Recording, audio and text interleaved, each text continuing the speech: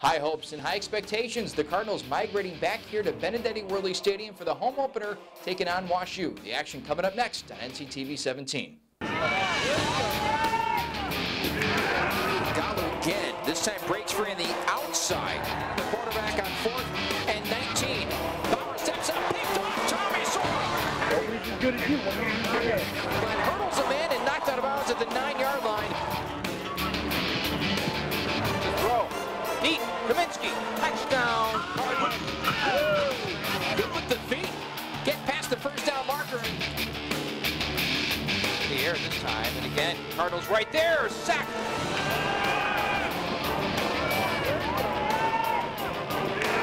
Lofts it up to Rose, and Rose hauls it in. Alex Rose. 25, Erdman will pump fake and loses the football. The Cardinals took by the top. Holy cow.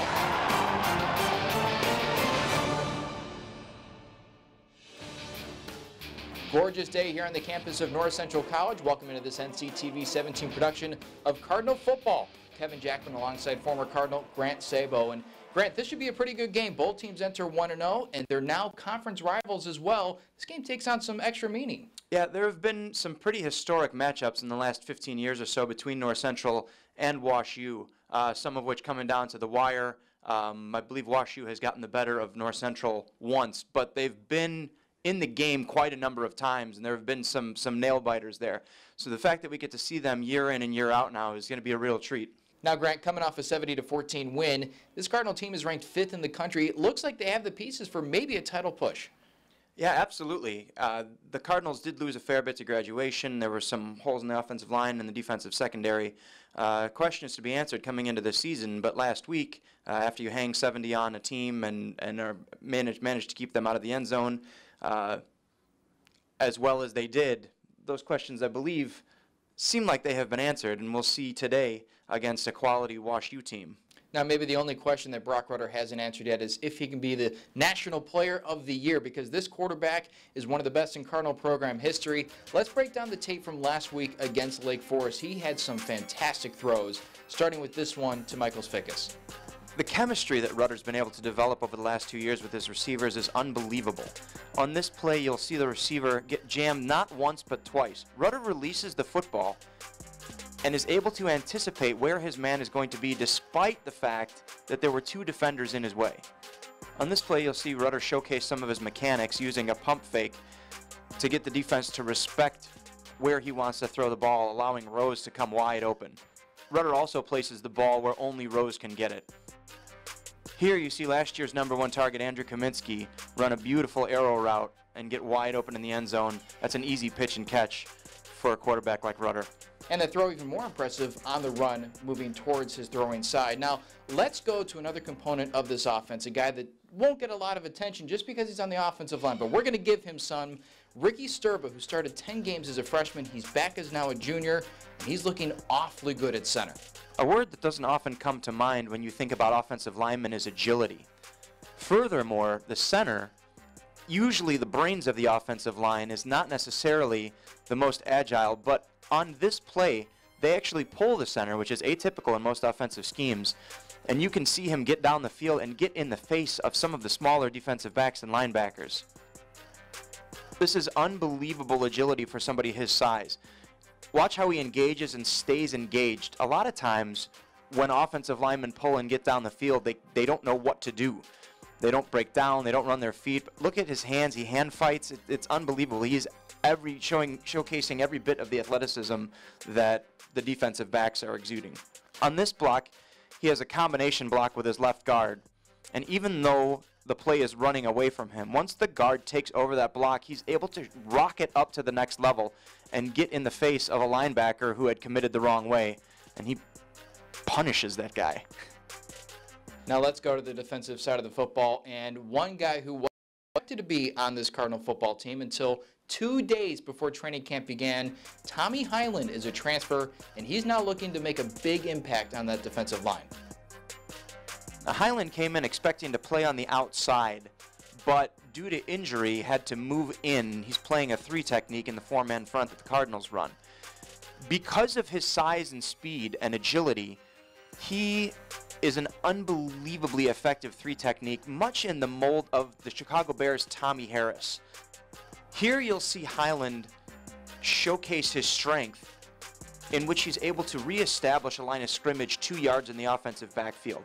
That is an unbelievable disruption for whatever the opposing offense is trying to do. Hyland's hands are also incredible. He's able to get inside leverage on the offensive lineman and execute a textbook push-pull maneuver that topples the offensive lineman after setting him off balance. Now, after graduating most of that defensive line, it was a veteran-laden group last year. Guys like Hyland, Isaiah Ziegler, who's a freshman, they're going to have to step up and fill that role this year. Now, week one, they filled that position. They dominated Lake Forest 70-14. Let's go back to last week and take a look at how that game shaped up. North Central QB Brock Rudder returns as the starter for a third consecutive year, but it's the first game Dal Mugalu starts in the regular season. And look at him go. After scoring 12 TDs last year, Mugalu could rack up even more absurd stats as the bell cow back. Now near the goal line, NCC opening up the scoring by confusing the Foresters, and me too. Rudder takes it in, first touchdown of the season, 7 to go in the first quarter.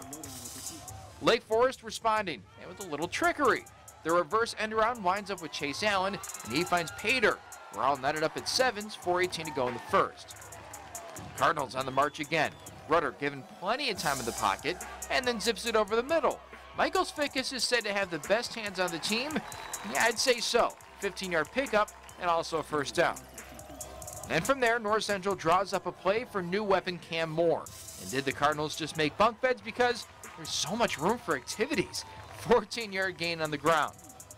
After breaking off a 20-yard run, freshman running back Ethan Greenfield is at it again, taking the rock off the edge, slipping one arm tackle, and then diving inside the pylon. North Central now leads 14-7, minute 30 to go in the opening quarter. Following the Foresters' score on the previous drive, the NCC defense comes up with a stop to begin the second quarter. DJ Workington on the tackle. But it's full steam ahead for the North Central offense. Rudder fakes to Moore and instead launches one deep over the middle to Andrew Kaminsky. Big gainer puts them right back into the red zone. From there, the Cardinals turn and hand off to Mugalu, and he does the rest, rumbling his way to a 12-yard score and a 21-7 advantage in the second quarter. Next possession, same score. Rudder to Svikas in the flat, and he's throwing. Lofts it up to Kaminsky down the sideline, and the sophomore toe taps, hauling in a 38-yard reception. And to cap that drive, Rudder rolling right and finding Kaminsky in the end zone, taking a commanding 28-7 lead, 6 to go in the half. But the half is far from over. After Workington forces a fumble that Zach Butler recovers, it's Mugalu once again punching the clock. 36 yards out, he barrels his way into the end zone, 125 yards, 3 scores in the game for number 28. The half still hasn't come to a close, and guess what? More points coming NCC's way. Rudder finds Svikas behind the defense up the sideline, and the Cardinals carry a 42-7 lead into the break. So maybe the second will bring more success for the Foresters offense. Or not. Lane Brinkman forces and recovers the fumble, and North Central then cruises to a 70-14 season-opening win. Up next, WashU at home on Saturday inside Benedetti Worley Stadium. Now 70-14 is all fine and pretty, but week one is in the books. Now week two is upon us, and WashU is traveling to Benedetti Worley Stadium. Coach Jeff Thorne stopped by the Red Zone, and let's hear his thoughts on the Bears. This is a decent team, and last year you struggled in the first quarter against them. What are you expecting here in 2018 from this Bears unit? They're more than a decent team. I think they're a very good football team. They're disciplined. They don't make mistakes. WashU's academic requirements are very high. So you're dealing with really intelligent kids. As a result of that, you're not going to see very many mental errors. But on top of that, they're very, very good athletes too. Their quarterback and their punter is a Barrington High School kid who we really recruited hard out of high school. So I know that athletically, they're going to test us. They do a really good job on both the offensive and defensive lines, and playing with pad level and using their hands the right way. So our work is definitely cut out for us. We're going to have to be at the top of our game. And now, fans, we ask that you please rise as you are able. Here to honor America by performing our national anthem is the North Central College Cardinal Athletic Band under the direction of Dr. Sean Kelly.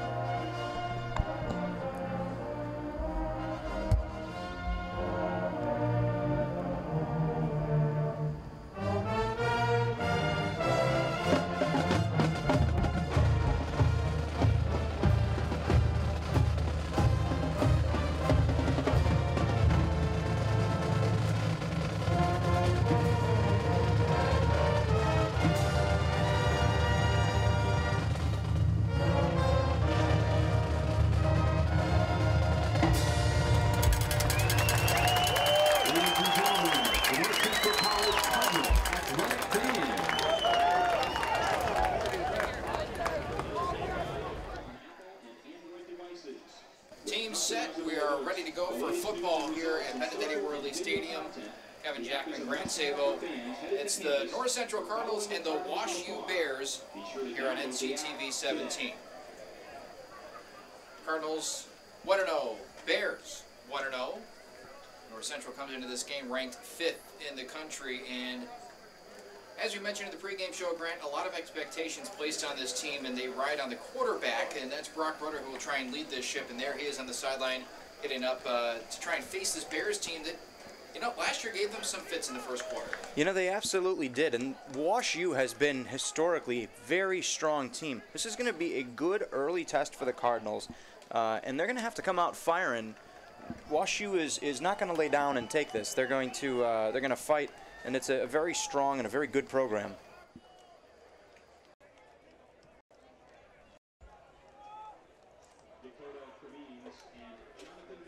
Dakota Cremines will be back to try and return this kickoff.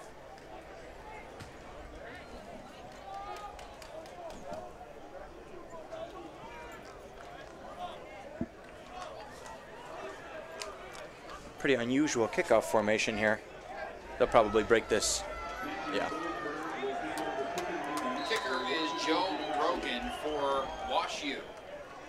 Joe Rogan, I'm a huge fan of his podcast.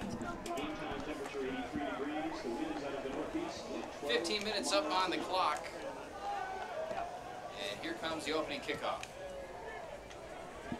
Short and fair caught at the 16-yard line. Interesting decision.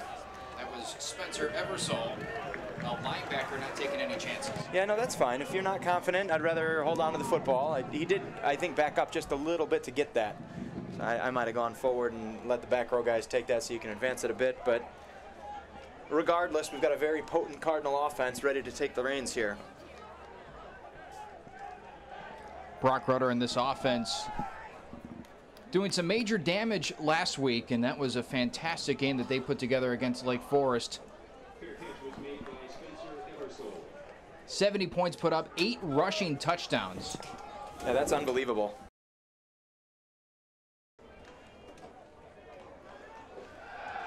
First play is going to be a deep pass to Cam Moore, and just barely over his head. And that man right there, number 15, he is going to be an instrumental part of this offense this season. He comes in, and a fantastic player in high school. He was one of the top players in the conference, and the DVC looked like a surefire prospect, and now he's on this Cardinal roster and looking to do some big-time things. You know, interesting story about him. I had heard that we were getting a good receiver transfer coming in, and alerted you and the sports director Justin Cornwell to this fact, but I didn't know the name of the receiver transfer, just that it was a big name, a rumor I had heard. And that rumor came true. No, Justin said the only person I could think of that it would be from this area is Cam Moore, but I don't think it's him because he's too good to transfer. He's too good. Yeah, and here we have him. 3rd and 2 on tap. Make that 4th and 2. Now the Cardinals will have to punt on this opening series. Yeah, we talked to Coach Jeff Thorne on the Red Zone, and one of the things he told me was he believed that Cam Moore was arguably the top player in the conference, and that was a conference that included Isaiah Robertson, a two-way player that wound up at Notre Dame. So you know you have a pedigree of being a very good player when you've coaches saying that. That's a special talent. Punt by Zane Ladico. Caught and almost coughed up. A fantastic play on the team's unit. That was Corey Blair, Boy, a what linebacker. coverage by Blair. And way to break down and make that play from the side so you're not violating. I mean, they don't use the term halo anymore, but you know you can't interfere with the catch. He let him catch it clean, but man, he was right there to swallow him up as soon as he did. So now we get our first look at Johnny Davidson, the quarterback for the Wash U Bears, a 5'11", 195-pound junior. Played at Barrington High School. And this is a guy that North Central recruited hard. They wanted to get this guy on campus. A very athletic quarterback, can run and also can toss the deep ball. He'll hand off for the first play of the game, the first play of the drive for the Bears. It's a 3-yard carry up to the 30-yard line. And this Cardinal defense looks like a very young team with potential. And, well, they played up to the task last week. A no-huddle offense as the Bears try to go up-tempo. And a quick bubble screen and caught, and a lot of room to maneuver on this near side. It fumbled out of bounds, but not before a hefty pickup And the pass hauled in by Mitchell Groen, the tight end. Boy, I saw an unbelievable block on the end by the Bears receiver number 29, Jason Singer, to really spring that for some extra yardage. Fantastic job edge blocking there. 4 receivers set, and a throw batted up in the air, jump ball, and big collision at the 45-yard line, but it is hauled in by the running back, John Fisher, going up and getting that ball, making sure that's not an interception. Yeah, what a really athletic play there.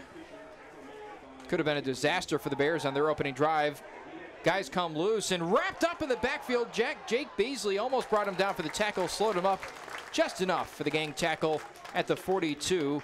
Cardinals reading and digesting that play to perfection. You know what I like about Beasley there is that he missed the tackle, got back up, and then got back in on it after he missed it. That a lot of guys, if they miss a tackle, they're upset with themselves. They pound the ground, they take themselves out of the play, but that's not what Beasley did there. Beasley, the wide receiver last year, turned cornerback this year. His skills off the charts when it comes to athleticism.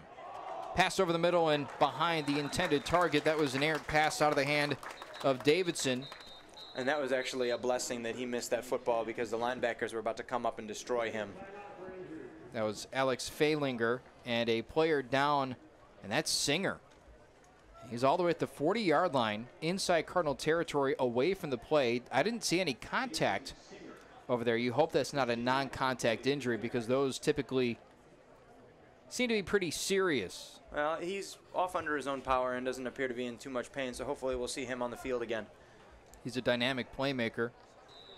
Jason Singer, a 5'11" wide receiver who does a bulk of their damage in the passing game. But now it's a 4th and 11 for the Bears, and the Cardinals will drop back Andrew Kaminsky. By the way, Davidson not only is the quarterback, but also the punter, and Kaminsky's getting booted from the field. The ref kicked him off the field, some sort of equipment violation. I don't know if they said that he's out for a play. He's out for a play. Sorry, I talked over what the ref was saying. Jonathan Mitchell, who returns kicks, he trots out there. Well, let's see something, kid. Mitchell, just a 5'4" freshman. 5'4". And he calls for the fair catch and brings it in with traffic in front of him. Yeah, that was a smart call. You know, a lot of times when you put a freshman out there, they're very eager to make something happen. And so they'll be in situations like that and say, I can make that guy miss. And sometimes they get hit, and sometimes some not good results happen. But that was a very heady play to make that fair catch call there for such a young guy. So the second offensive series on tap for this Cardinal offense. 12:20 to go in the first quarter. 3 and out the first time. Remember last year when the Cardinals traveled down to St. Louis, they exited the first quarter trailing 10-0 as Rudder goes over the middle and completes the pass to Andrew Kaminsky up the sideline, and a gain of 17 on the play up to the 43, make that 44-yard line. Good pitch and catch, and that's one of Kaminsky's strong suits, is the ability to gain yards after making the reception. Yeah, he's a spectacular route runner also. He really runs some fantastic routes and is able to find that green grass and settle down there. Thrown to the outside, Moore hauls it in, and a 9-yard gain on the play. And this is where Coach Jeff Thorne and Brad Spencer can lick their chops. 2nd and short, the playbook is wide open. Absolutely. And the great thing about them is they're so dynamic. You can even be in their offense and practicing with them time after time, and you still don't know what they're going to call. You have no idea. In the backfield, Don Mugalu, 3 receivers set, and also a tight end, but a flag will blow this one dead.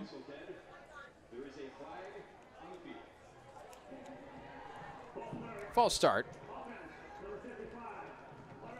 That one called against the Cardinals' left guard, Sharmore Clark, who returns for his 2nd season starting, and there's the starting lineup. You see Clark there on the bottom. He returns along with Colton Bachnecht.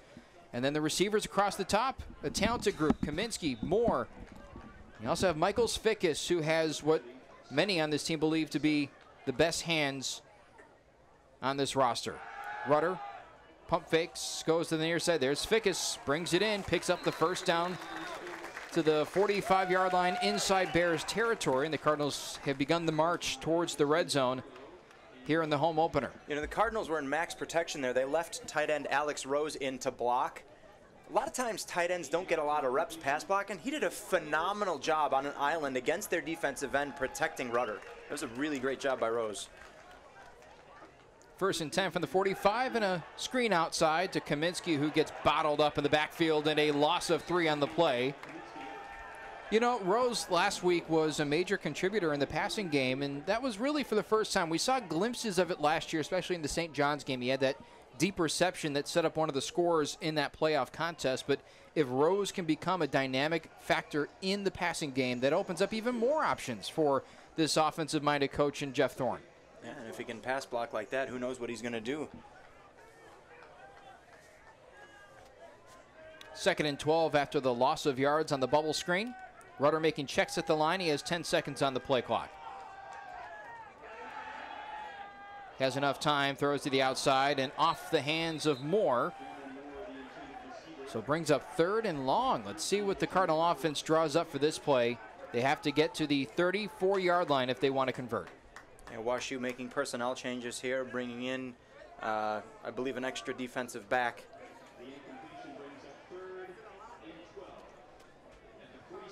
Third and 12, and the Cardinals again roll with a wide set. 3 receivers on the near side, 1 on the far. Corey Hardeman, the extra wide out. And the throw over the middle, complete to Svikas. I'm not sure if he got to the sticks initially. He's trying for the second effort.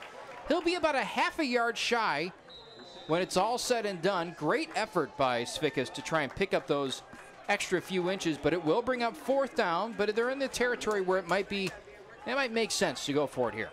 I know well, when I played, Coach Jeff Thorne was more of a go-for-it guy, but he was also the offensive coordinator, so it's kind of his job to do that. He's been a little bit more prudent lately, although this is a great time at the 35-yard line to do exactly what he's about to do. 4th and 1, Magalu, the deep back. He'll get the tote and gets the 1st down. Mission accomplished, and the Cardinals move the chains up to the 32-yard line they go. Good time to talk about this offensive line. We spotlighted Ricky Sturba in the pregame show, but this is a unit that has Colton Bachneck on one edge, Jake Fiedler on the other. There's some inexperience, but also a lot of talent along this front 5. Yeah, when you've got agile, big, strong offensive linemen, the world is your oyster offensively. You can get away with subpar skill players, and they don't even have subpar skill players. They've got amazing skill players, so that's when you can hang 70 on people. Stoppage in play, a substitution being made by WashU. The Bears coming off an opening week win against the University of Chicago 24-17, but had a bye week in between that game and this game, so 2 weeks to prepare for this North Central Cardinal squad. As Rudder looking deep, going deep, has Svikas in the back of the end zone and cannot pluck it out of midair. Great coverage on the back end of that defense, combining to try and make that stop. Justin DiCarlo on the back end breaks it up. Boy, both of those defenders were right there, and both of them did a fantastic job. I thought for a second that they were beat, but they really got on their horse and kind of made that play happen. One going for the ball and one going for the player, and that was beautiful coverage. Not a bad throw from Brock Rudder, maybe just a hair too late. As Magalu gets the carry, and he is swallowed up at the line of scrimmage.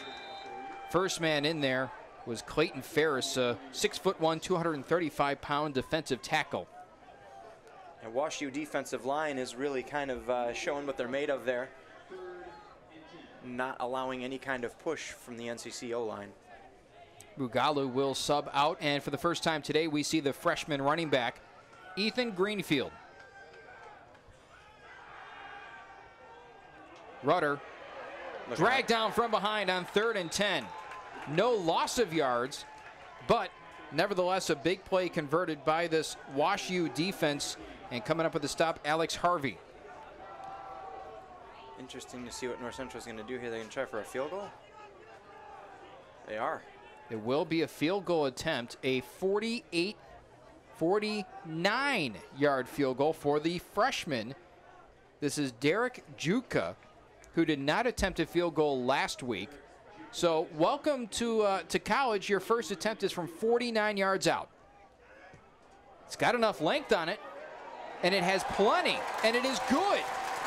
Juka connects from just inside 50, and the Cardinals are on the board leading 3-0. fantastic. You know, when you've got a great kicker for many years like Liam Crotty, as North Central has had for the last several, when a good kicker graduates, you always wonder who's waiting in the wings. Now, I know Liam, I believe, is on staff here, so his tutelage, I'm sure, is helping the new young kicker in massive situations like that one. 8:23 to go in the opening quarter. It'll be interesting to see what Wash U does here in response. The offense has been kind of stagnant. The defense for the Cardinals, well, they've got a lot of very talented pieces here. You got two new cornerbacks in Jake Beasley and Brandon Lindmark on the outside at cornerback, but that linebacking core in DJ Workenthien, Ben Wong, and Alec Wolf, those guys are athletic, and they have a lot of talent, especially Workenthien, who comes in as one of those preseason All-Americans. We'll see what that unit has in store for their second series on the field in just a moment, but it's Juka who will get this game back underway after his massive boot from 49 yards. I can't believe Workenthien's a senior. Seems like he's been on this team forever, and also not for very long either. Yeah, he's always been behind some sort of really good linebacker. Last year, the last 2 years, Tommy Sora, but now he's the main attraction in that linebacking corps. Great return, set up down to the 34-yard line goes Alex Fingler, and the Wash U offense will have prime field position to start their second drive. You know, in spite of the fact that there are other linebackers on the team like Sora, Workenthien has always been an attraction in and of himself. Now, if you're ostensibly the Scottie Pippen to a Michael Jordan, you know, but still making your presence felt like that, that's pretty impressive. Workenthien with quite the career already. He has skyrocketed up the record boards. But here comes Davidson on for his second series. Keeps the ball himself off the right edge and picks up a solid chunk of yards. To the 41-yard line he goes, a gain of 7 on the play. Boy, Wash U's right tackle, Sorg, did a really nice job kind of influencing that block on the end there. It was a really kind of neat setup. He didn't have to seal it traditionally. He was able to influence the defensive end to suck down. Second and short. Davidson over the middle. It is intercepted by the former wide receiver, Jake Beasley. How about that play?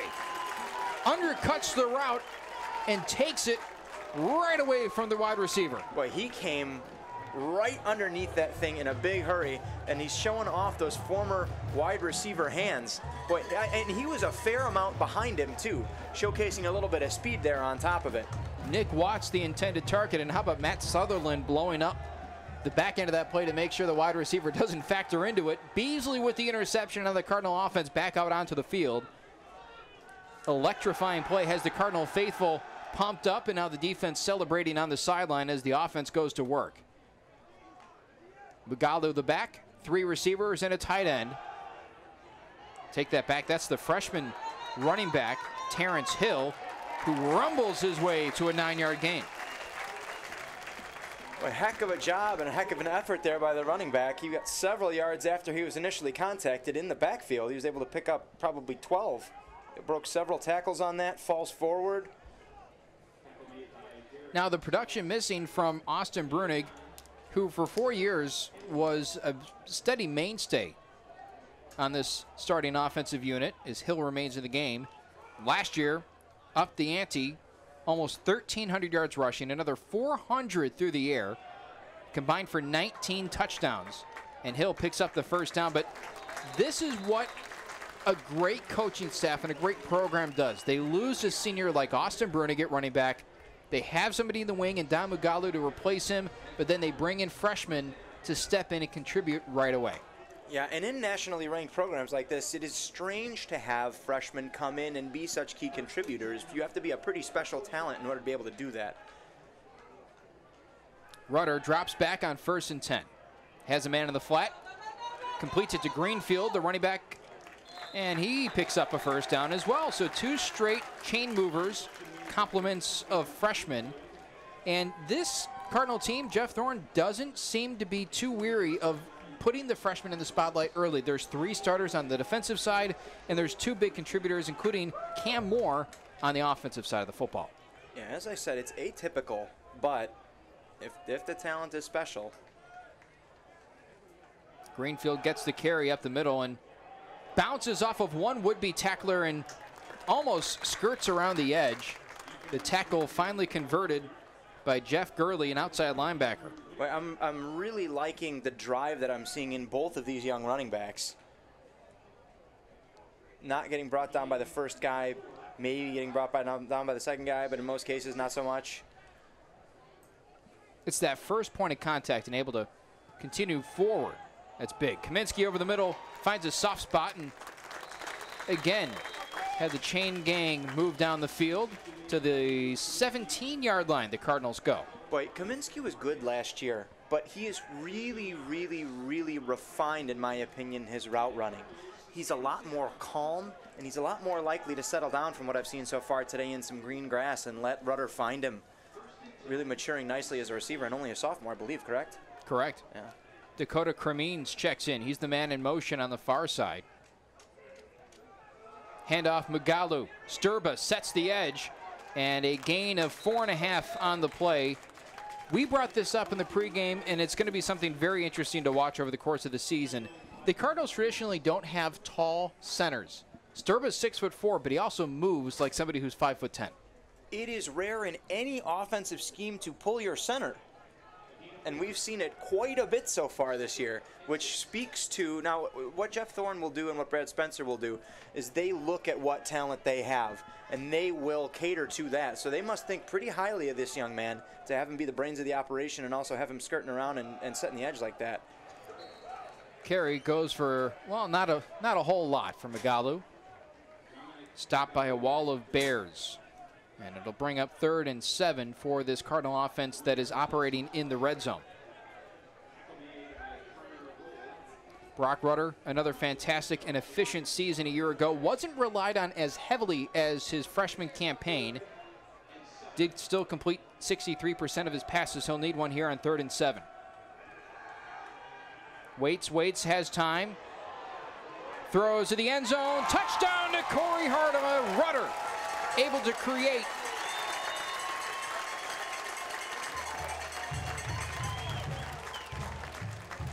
Fantastic job blocking, really nice pocket setup.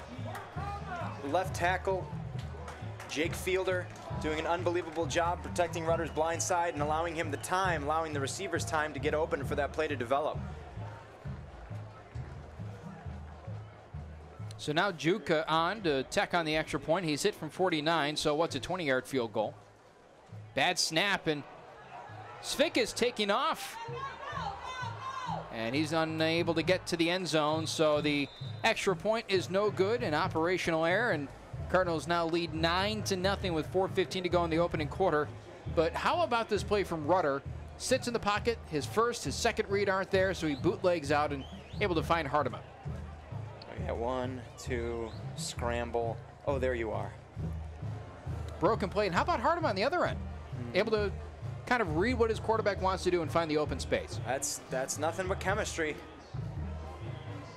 Hardeman, a senior, and you see him kind of hesitate, realizes that the play isn't there, and books it to the corner. Well, and I'll tell you what, too, he saw the Bears' right defensive end come around the edge and scooted out. But he actually could have sat in that pocket for longer because that end got pancaked. He got too much out over his shoes. And here's the extra point. Now, I believe if Hardeman had left, or excuse me, if Svikas had left half a second earlier, he's scooting that in. Trying to figure out exactly what he wants to do. That ball comes skipping back to you. Things get a little jumbled up. So now Juka will get this game back underway. 4:15 to go in the opening quarter.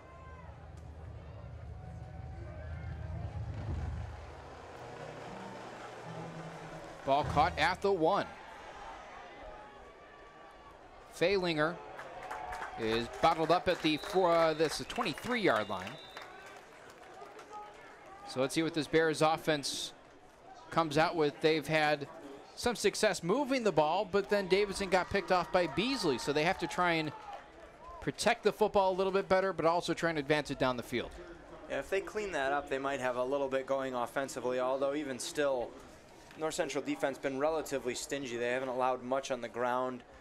Passes that they've made, I feel like, have been kind of squeezed in there. Not really any kind of wide open looks. No, nothing is easy. So far today, 23 yards of total offense for the Bears unit. We're nearing the end of the first quarter. Davidson pressure in the backfield and has to bury it into the turf. Had pressure off the edge, and in pursuit on that play was the Cardinals' Dan Gilroy, a freshman defensive end. Out of Lamont High School, yeah, and really, okay, again, we talked about the discipline that we're seeing out of the freshmen here. Now, you get a freshman defensive end, maybe with one of his first hurries ever at the collegiate level. He doesn't get excited. He doesn't run past him. He breaks down. He squares him up. He made sure that he was going to get a hold of the quarterback rather than miss him there. Handoff and goes for no yardage at all. Workenthien in there along with Lane Brinkman. Well, I don't know who made the initial stop there, but whoever squared him up stopped him stone cold where he stood. Let's see on the replay here. I believe that was Brinkman, number 92 in the middle. I think so. What an unbelievable tackle. He returns after a year away from this Cardinal football program and trying to do big-time things. They need him in the middle. We mentioned off the top the lack of veteran depth. Leonard with the pressure, and on the tackle on the far side, Matt Sutherland steps up from the safety position and wraps up the ball carrier. Brings up 4th and 10 for this Bears offense that continues to stall on the Cardinals' half of the field. Hi, Mom.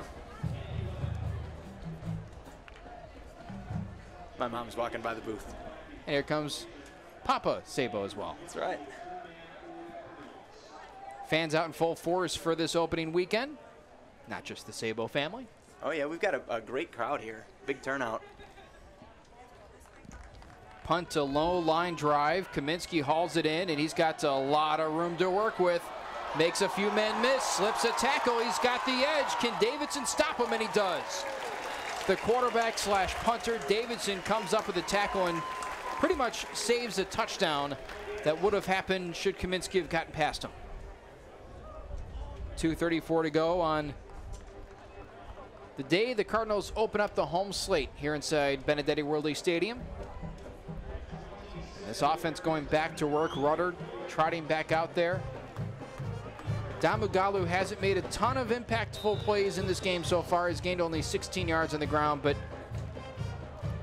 maybe some new wiggle room will open up shortly for the sophomore back. Throw to the outside is to Tyler Egan, the backup tight end, and he's wrapped up behind the line of scrimmage. Yeah, that's a hard play with no blocker out there. You must make that first man miss in order to pick up any yardage whatsoever.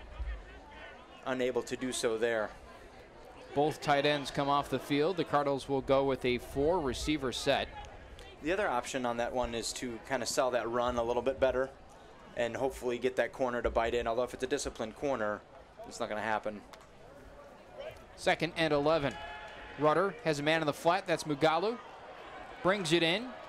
Lowers the shoulders and gets past the 30-yard line up to the 28. And it's going to be a 3rd and 2 on tap for this Cardinal offense. You know, that's the second time they've hit a guy in the flat. And I saw several times before they hit the first, and I can't remember who it was right now. I'm blanking on it. I believe it was Greenfield. I believe you're right. They have basically ignored, WashU has ignored the back out of the backfield the entire game. So they have that whenever they want until they start honoring it. Mugalu breaks through the middle, jailbreak. Offensive line creates a hole and he flies through it, and to the 20-yard line he goes. Yeah, that was really well executed up front. He got pretty far before he was touched. New set of downs. And from the 20-yard line, the Cardinals back to work in the red zone. Another handoff, this time to Mugalu, and he is, I believe, just wrapped up. The turf monster got him. He tripped. Either that or his cleat got hung up on the hand of Michael Prescott, who was the defensive end in the backfield. But a gain of nothing on the play. Magalu has shed weight. He wanted to get faster, wanted to be able to handle 3 down duties in the absence of Austin Brunig. But now it's Terrence Hill in there for 2nd and 9, and Rudder to the back of the end zone. Kaminsky shakes free, and it's a 2nd touchdown toss for Brock Rudder. This time finding the sophomore Kaminsky. Boy, what I really like about Rudder on this play is that as he moved up in the pocket, his eyes stayed downfield the whole time. And he was getting really close to the line of scrimmage, but was able to fire that ball off just in the nick of time. Jack Mills, the man in coverage for the Bears, and he was about 6 inches away from disrupting that pass. He was way underneath him, though. He was beat. Point after is good for Jutka. Oh, no, it is not. It's wide left. If not for that scramble, I think he would have been able to hit Kaminsky just a little bit sooner. And even though the DB wasn't a factor, he would have been even less of a factor. 15-0. Cardinals leading the Bears. And with a half a minute to go in the first quarter, I don't know what's more impressive, the fact that Brock Rudder is doing things like this, or the defense limiting this WashU offense to 20 yards of total yardage. Do we have to pick? I guess maybe not. It can all be impressive. I think they're equally impressive. I mean, dominating in all facets is a nice thing. And there's the man at the helm. Yeah, and we can tack on a nice 49-yard field goal when we talk about the special teams unit. All 3 phases are clicking. Thorne now operating in his 4th year in capacity of the head coach after taking over for his father, John Thorne. How many? 4. This is his 4th year. Holy cow. I know. Seems like just yesterday. Yeah. But he's already 29-6. That's filthy.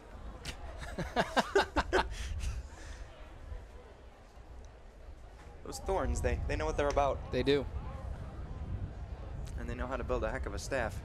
For the first time, John Thorne not handling special teams duties this season. He is through and through a spectator.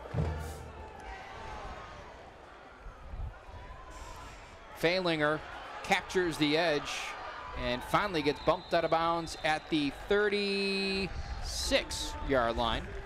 Do we know who is handling special teams this year?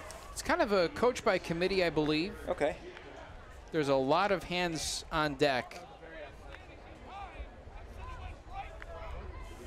So I know that we had mentioned before that Liam Crotty, I'm sure, is working with the kickers, which is excellent. There is no designated coach Okay. for special teams. I believe it's mostly positional groups and They kind of piecemeal it out. yeah. 1st and 10, a new drive for the Bears to work with. Thrown to the outside and a nice spin move to get away from traffic, but the Cardinals swarming to the ball. The reception hauled in by Nick Coyne. Ben Wong comes up, and we haven't talked about this man right there. 33, Ben Wong steps in, tries to fill the role of Tommy Sora from a year ago. He's got big shoes to fill. He sure does. What kind of pedigree do we have for Wong here? Out of Bloomington, from a little bit south. And that marks the end of the first quarter. Wong is 6 foot, 213-pound middle linebacker. Just a sophomore, was a big-time contributor on the special teams unit last year. Multiple times he was the conference special teams player of the week. So he steps up, and it's really no surprise that he is going to fill a starter's role. Workenthien mentioning on this past week of the Red Zone, as you see today's game sponsors, Workenthien mentioning that Wong likes to hit people. That's a good attribute for a middle linebacker. Well, yeah, if you don't, you think you're in the wrong line of work. The difference is liking to hit people and being good at it. That's true. And it's you talk about filling Tommy Sora's shoes, but linebackers at North Central, since long before I got here, have been unbelievable. Anthony Silvestri to Gary Kamick to Lenny Radke to Wanger to Michaels. Yep. I mean, come on. Slezak. Slezak, come on. The names go on and on. It's not even fair. Some great mics have come through, and we'll see if Ben Wong can continue that tradition. New quarter just about ready to begin. Davidson working with the 2nd and 9. He'll turn around and hand off. And boy, that Cardinal defensive line is just manipulating the line of scrimmage. That's Isaiah Ziegler, who was in there, number 68, a true freshman who now has to hustle off the field. But you mentioned this on the offensive end, but for a coaching staff to trust a freshman right away, and as pivotal as a position as defensive nose tackle, you got to be good. You got to be a hoss, especially on a 3-man front, which the Cardinals are currently running. A nice gain of 5, but it comes on 3rd and long. So not nice after all. That was a completion to John Fisher.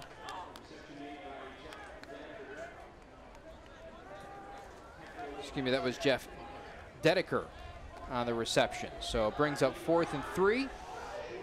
And another punt for this Bears special teams unit. I mean, the Bears just totaled 1/4 of their offensive production so far on that drive. It's been tough sledding.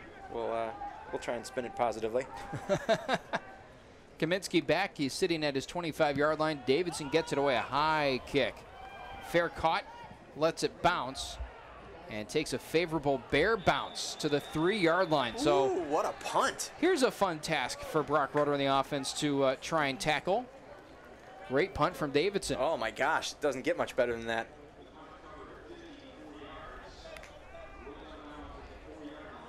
Great snap too. Got a great freeze frame of it there. There you go. Right on line. Rudder has been great. There's no way about it. 11 of 14. He's got 111 yards, 2 touchdowns. Very efficient. That's kind of the name of the game for the junior quarterback. It doesn't make a lot of mistakes. The only time he misses a throw is kind of on his own accord. He never seems sped up. Yeah. Hands off to Greenfield, and Greenfield met in the backfield. Fantastic tackle. It was Jake Kuhn, the linebacker, stepping up. I do like that he was able to still fall forward and not lose yardage on that, though. We got a size on him? Greenfield? Yeah, where is he here? Greenfield is 5'9" and a sturdy 203 pounds. 203, okay, so he's not that small. I'm just very far away up here in the booth. Rudder has to scramble, gets it out to Greenfield, and makes one man miss and able to pick up 3 yards. Gain some additional cushion away from that goal line. Rudder dropped on the play, but able to get that off. That was a crucial play working out of his own end zone. Yeah, I saw that pressure coming from the backside. He felt it, though, and was able to skirt away from it to buy himself a little bit of time to get that off. Now they've got a little bit of breathing room to work with here. 3rd and we'll make it 9. So they mark him at the 5-yard line. 4 receiver set. This looks like single coverage on that far side of the field. No safety coverage over the top.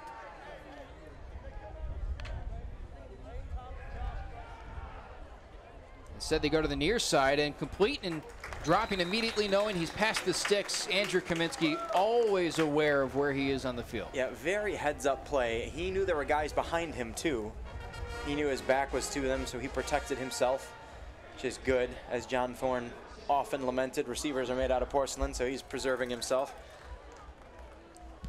Big-time producer last season. Kaminsky went off for 741 yards and 4 touchdowns as a freshman. More on the reception, and away he goes. Look at that speed. He got up to full speed within the first 2 yards after the grab. It's a 15-yard pickup. You know, I had a chance to talk to Rick Spencer directly before the game. Now, that's the father of Tyke Spencer, who holds the majority of the Cardinal records. And, oh, by the way, he got all those records only playing here for 2 seasons. Rick Spencer said that Cam Moore is the first receiver he's seen that is at least as explosive as Tyke, his son. Hill the carry, gain of 2.5 on the play. That's saying something. But you're talking about your kid. Right. So, but you also have some receivers in there like a Pete Sorensen or a Chad O'Kane or even in the last few years Ryan Cool. Explosive players, but a different kind of explosive. Those guys had the vertical ability. Cam Moore looks like he has it all. Yeah, well, that's what Rick was saying too. Look at his legs. They're huge. Always churning. He's got speed. He's got size. Should be a lot of fun to watch. Mugalu checks in at running back, 2nd and 8. And a timeout called by North Central. They'll mull it over. That is their first timeout taken here in the first half. It's good. They'll chat about some things, chew the fat a little bit, make sure they've got what they want dialed up. 15-0 lead. And here's an interesting tidbit provided by Washington. They're 5-9 in their last 14 games coming out of a bye week. They've dropped their last 4 exiting a bye week. This team doesn't get off the bus when they don't have a game the previous week. That's an interesting tidbit. Why would that be? Sometimes, especially if you have an early season bye like we see in D3, you get those first game jitters out of the way and then you've got to repeat them. Sometimes too much practice is a bad thing. You see that in baseball too. If you have one team finish a playoff series really quick and the other one goes 7 games, the team that finishes their series quickly and dominated, sometimes there's a little bit of rust there. So it's very difficult. You know, you come out of camp, you get into that game week rhythm for week 1, then you've got to get out of the game week rhythm for 2 weeks, then you've got to get back into it. It's a little bit difficult to have a bye week there rather than in week 6 or 7 when you can use it to rest some guys and heal some guys up because they're banged up. Larry Kindbaum, the head coach of the Bears, in his 30th season. He holds the all-time record at Wash U with 177 career wins. 30 seasons, that's impressive. He's been coaching there longer than you've been alive, my friend. Yes, he has. And by a comfortable margin, too. Yeah. Carry about 3 yards for Don Magalu, brings up 3rd and manageable. Dakota Cremines is remaining on the field as a wide receiver. There's some extensive playing time today after not appearing much last week. He is listed on the depth chart behind Andrew Kaminsky.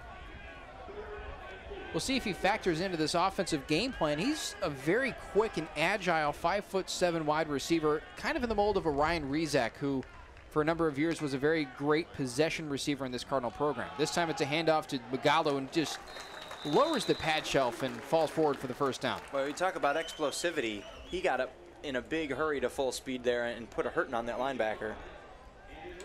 It's always fun to see a running back searching for contact. You know what I mean? Walter Payton would always say, when they think they can tackle you, you punish them for having that thought. And that's kind of, I feel, how Magalu operates. I like that. New set of downs from the 41-yard line. Man in motion is Kaminsky. Clean pocket and dropped.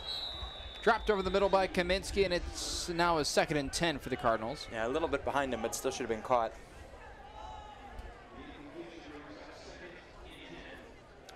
Haven't noted it yet, but consistently that pocket is holding up for Brock Rutter. Oh, He's my got gosh. 3 or 4 seconds consistently. Yeah, especially you saw it on that touchdown also.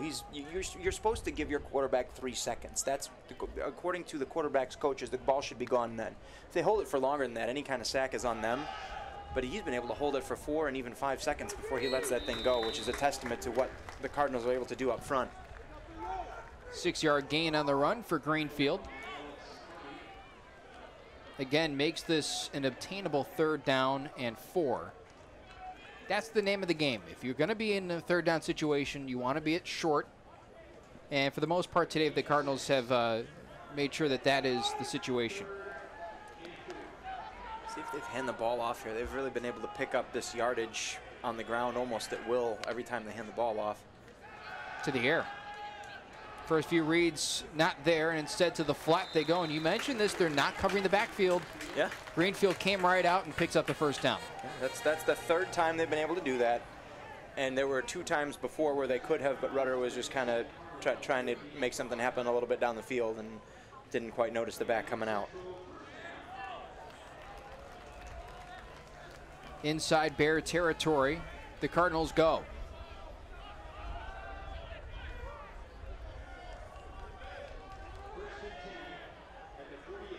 Terrence Hill in the backfield.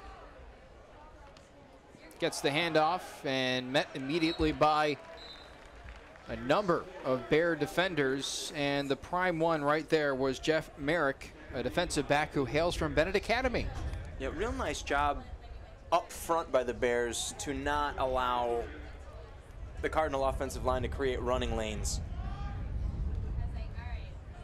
Interesting is the fact that the Bears are based in a 3-3-5 package. They on the majority of snaps, will roll out 5 defensive backs. It's tougher to stop the run in that particular defensive scheme. Am I right or wrong? Yes, but if you look right now, they've got 5 guys walked up on the line. They had 6 and walked 1 back.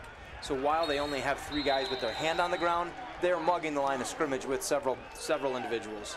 That was Cam Moore on the proposed end around, but didn't get around anything. And Moore comes off the field in favor of Corey Hartema after the loss of 2 yards.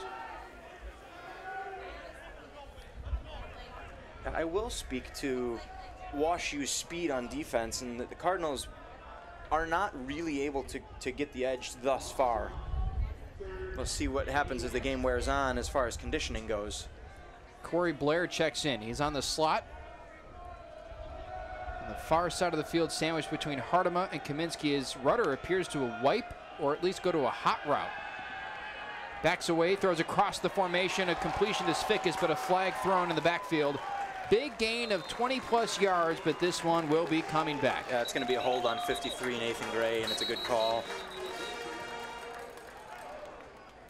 Gray knows it. Here comes the official. I believe he was the one that threw the flag. No reason to confer. He will anyways.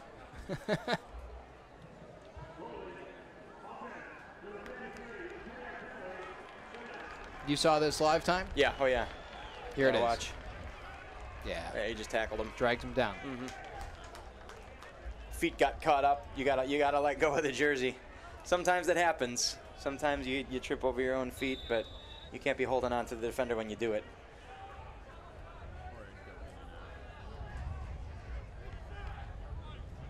Big penalty negates a gain of 20. Backs the Cardinals up 10 yards, and now it's 3rd and 21. Rudder with all day to throw. Look at the time, my goodness gracious, look out. Launches it across the formation, completes it, a dangerous throw, completed to Hartema, and Hartema pumped up inside the 30. That is something that on film, I'm gonna guess that head coach Jeff Thorne's gonna go, let's not do that again. Nice job, never do that again. Woo. All day. I coached with a guy one time who said that the only person on earth who's ever allowed to do that is Joe Montana. He called it the Joe Montana rule, never throw late across the field. Boy, and by a matter of inches, too, that ball was completed and not picked off. Yeah. And if that ball was picked, that's a pick 6. There was nothing but green pastures on that side of the field. 5 seconds on the play clock now. The Cardinals are going to have to hurry up. Rudder able to get that snap off. Screen outside Cremines, and he's able to gain a few on that play. Not much, but a few. And that's his first reception of 2018. Really nice blocking by, I believe it was 81 down here on the bottom. Be Matt Metz. So they're rolling out a very diverse and deep crop of receivers, and there is Metz. Get him reps, get him reps. Yeah, nice blocking out there. Was it Cremines had to kind of get on his horse to get outside that block a little bit. A little more speed. 2nd and 7. And I don't know if he rocked back or if there was contact. Colton Bachneck fell back on his rear end. I'm not sure if that was... I couldn't see if it was contact or he just fell. That's offsides. All right. Didn't look pretty, but that'll be 5 yards for the Cardinal offense. Let's see what happened here. Yeah, they came across no contact. and he just flinched. That's one for the blooper reel. Ooh. Brings up 2nd and 7. Make that 2nd and 2. It was previously 2nd and 7. Could you make that noise again? Ooh. I mean, that's if that was me, I'd be too many men in the huddle, I believe. Yeah, legal substitution. Cardinals had one too many. So they'll give the 5 yards right back. Got to take off your shoes to count to 11.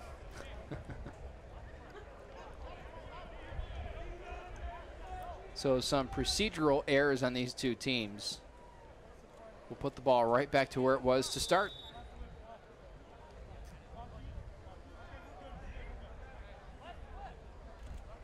Moore and Cremines on the far side. Svikas on the near side.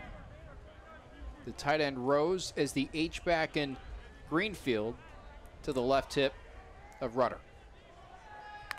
2nd and 7. Over the middle. Ooh, almost a dangerous toss into traffic off the hand of Moore. He was thrown just a little too far behind him. Another flag. This one originates the line of scrimmage. That's a holding penalty on Jake Fiedler. And again, we'll redo 2nd down. It'll be 2nd and 17. Maybe the refs just like 2nd down. They must. One of the funniest moments last week was an extra point attempted by the Cardinals, and they had to attempt it, I believe, 5 times because there were 2 false starts and 2 offsides on 1 extra point. That's too many times. There's another false start. Holy smokes. They'll back up another 5. This is the 6th time that we're attempting 2nd down here.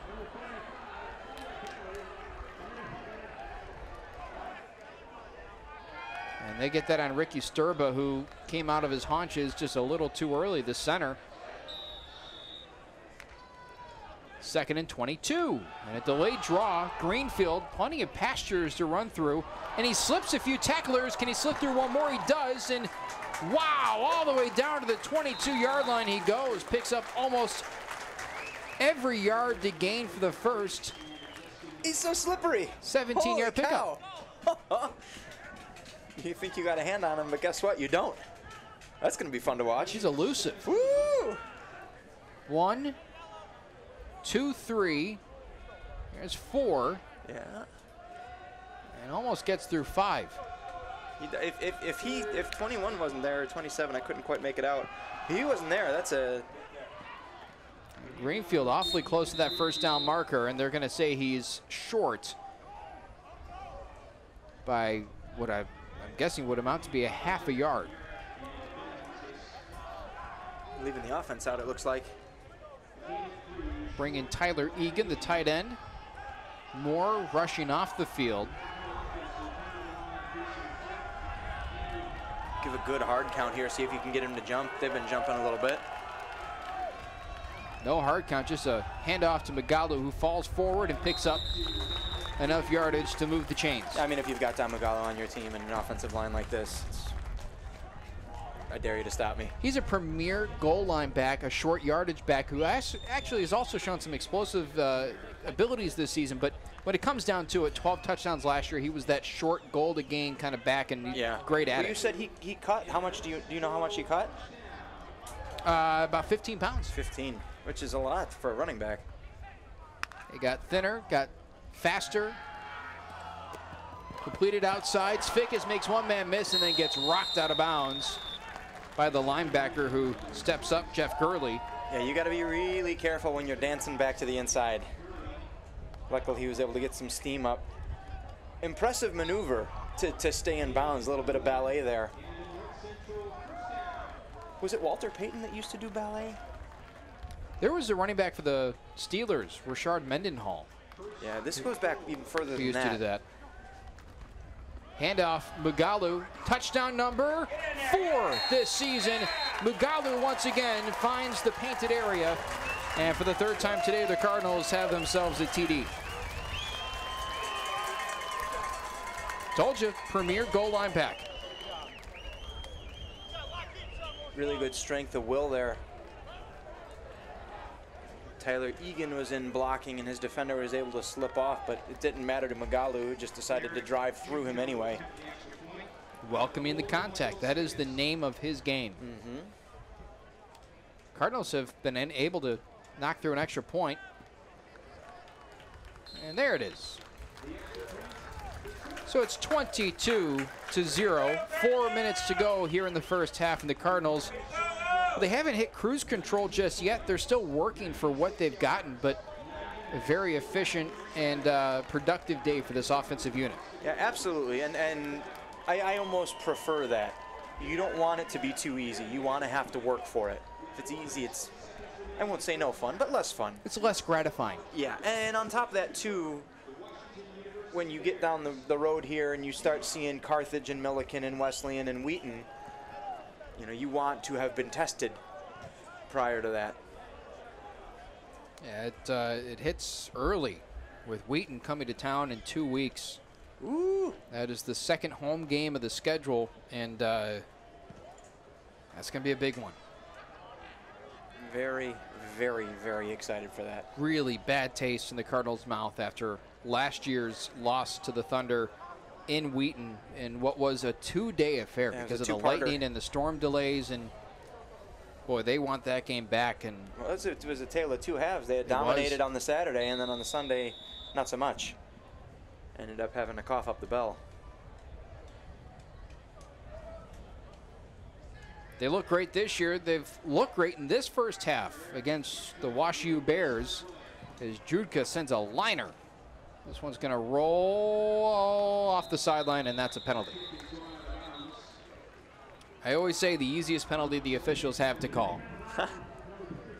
Nobody's going to be upset about those ones. But here comes the Cardinal defense that has been stingy this afternoon, and it's been the defensive line. We've talked about the linebackers and Workenthien and Wong. We've talked about the defensive backs.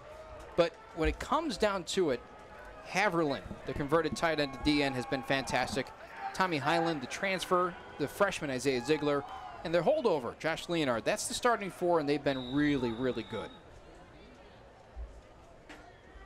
Boy, Leonard is exciting. You start adding those other names to it.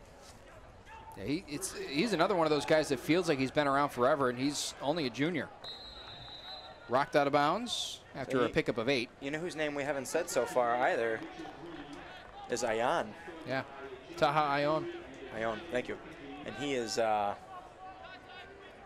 pretty dynamic last year. Yeah, he switched his number. He's now number 11 this season, but haven't heard his name called so far today. One's caught before the sticks, reaching out and able to get the line to gain. On the reception there was the wide receiver Matthew Goldberg. Really nice second effort there to make that first down happen. Beasley, the man in coverage, and on the tackle, he owns an interception today. Davidson drops back, pressure in his face from Brinkman, eludes it, steps up, gets wrapped up and wrestled to the ground by DJ Workenthien. I love watching DJ make a tackle. It is that rugby-style wrap-up and roll. Yeah, when you roll like that, and it was Pete Carroll that's a big proponent of that. I know he teaches it to his Seahawks, especially in their secondary, and cool to see it executed here. Now, no way, almost. Oh, he dropped it. Whew. I thought he had it. That was Beasley for a second time, who undercuts a route and almost came up with his second pick. He's going to be an exciting guy to watch this season in the secondary. The anticipation, and then you also have those rock. He gets under it so fast. You don't think you think that the receivers got him beat, and then all of a sudden he hits the Jets. Look out. Davidson slipping out of the pocket, and he gets hammered after crossing midfield. But for the first time today, the Bears are now in Cardinal territory. Yeah, but it's fourth down, and that was not what you needed on that play. And it looks like they will trot the punt unit out onto the field. Have to. You've got 4th and 3.5. Yeah. I mean, what you can hope for at best here is that the Cardinals run out of time. Davidson, and this is kind of what makes the team's unit a little tricky for this Bears team, is the quarterback is the punter, so there's always the possibility for a fake. Sure. 4th and 4 from the 48 inside Cardinal territory. And no trickery here. A liner to the near side.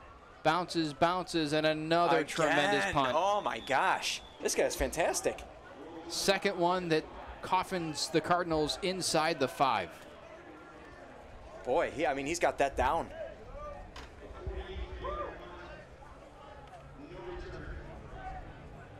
I guess when the offense isn't working, at least you can rely on your special teams to try and get something done. Sure.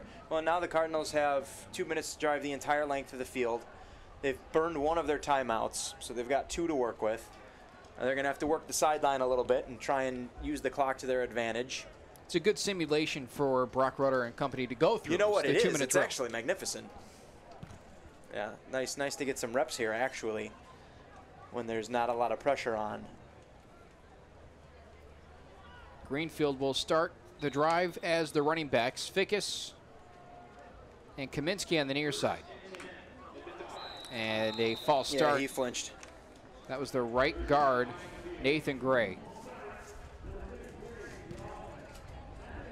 Gray, a Naperville North product. In his sophomore season, gets the starting nod for the first 2 games. And he's the first man down into his haunches. He's ready to atone. And a handoff, Greenfield bounces it to the outside and still trying to shake loose, gets it to the original line of scrimmage. Gain of 2.5 on the play. I don't think he's been brought down on the initial effort yet today. I don't think so either. And that's great. I mean, a wonderful attribute to have as a running back.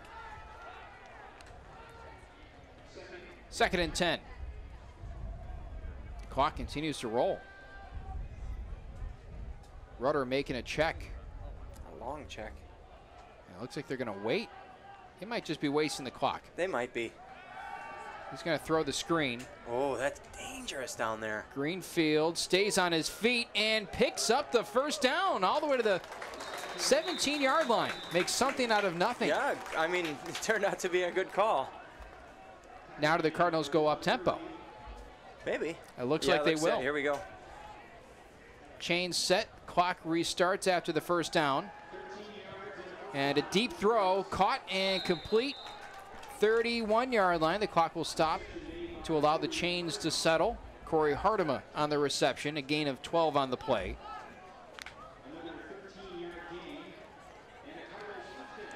Rudder again, deep throw, same spot, same result. First down, Hartema. Just keep running it, I guess. You pick up 15 yards of crack until you're in the end zone. It's like a deep button hook. Yeah, it's kind of curls towards the inside. It's a hitch, but it's a hitch at the sticks, basically. Another 1st and 10. They wanted it again. Rudder dancing around in the pocket and almost intercepted. If Kaminsky didn't get a paw on that, that's a pick. That sailed on Rudder a little bit there. Man in the area was Justin DiCarlo, the defensive back, and like I said, if Kaminsky didn't get a fingertip, he has himself an interception. Look at this right here. That's a dangerous throw. He had a lot of pressure around him. Oof. It's all right. This is good. Get the O-line time to settle down. 51 ticks left here in the first half. A 2nd and 10 from the 44. Out of the backfield, Greenfield makes one man miss and runs out of bounds. Only 5 seconds come off the clock. He wanted to pick up a couple more yards before he went out, but his momentum just carried him that way. But it looks like an adjustment from the Bears. They had somebody shadowing him in the flat. First time today we've seen that because for the most part, as you've mentioned, the running back's free coming out of the backfield. 3rd and 7 now from the 48. 4 receivers set. Rudder making checks, instructing the freshman running back Greenfield on pass protection plays or maybe a route. Rudder waiting, gets it to Greenfield. It slips out of his hands and out of bounds it goes, incomplete. And that's a rare mistake made by the freshman today who's been so good. Gonna trot out the punt unit. It looks like he might have taken his eyes off of it just a little too soon. So Zane Ladico, the punter, is an interesting man. Last year, he was basically the number 3 running back. And after Austin Bernig went down to begin the playoffs, he was the number 2 featured behind Don Mugalu. Hasn't had a carry so far this season, but probably the conference's best punter. Gets an end-over-end punt that's fair caught at the 17-yard line. 32 seconds remaining. Ladico doing his thing. Yeah, that was great. And he was fun to watch as a running back, too. Very powerful runner. You get those legs that he works and works and works to be such a good punter. Turns out it's great to run on those also. Does have a history of knee issues, tore his ACL, so perhaps trying to take the load off of those joints, keeping him strictly as the conference's most lethal punter. And just like with Davidson as the punter for the Bears, you have a running back there for the Cardinals. The threat of a fake is always present. Yeah, absolutely. Davidson lofts it deep, and well out of the range of his intended target. I know I've talked about this before, but when I played, Carthage had the most athletic punter I've ever seen, and they ran a rugby-style punt, and he had carte blanche to try and pick up the first down if he thought he could get it. The coaches gave him carte blanche. Didn't matter where he was on the field. If you think you can get it, get it. And that's how athletic this kid was, and it was dangerous. It was hard to cover. 2nd and 10. Davidson operating in the pocket now, bootlegs out, throws across his body, and connects with Watts on the far sideline, quickly smothered by Beasley. And a first down converted by the Bears. The clock stops with 19 seconds remaining. It's probably the longest play, if I'm not mistaken, for the Bears today. It is.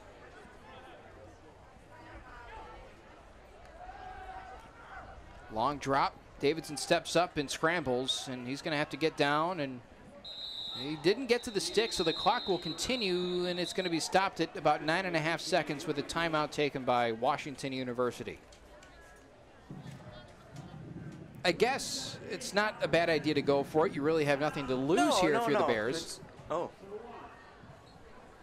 they're going to have to reset the clock. They just ran some time off of it by accident, I do believe. They did. Okay. They'll have to reset that. But, I mean, for the Bears, you have everything to gain and nothing to lose. Sure, yeah. You've got the ball. Having the ball is an opportunity to score. You use that to score. I mean, that's what I would do. Especially if you got even the tiniest bit of offensive momentum going right now, which so far on the day, comparatively, they do.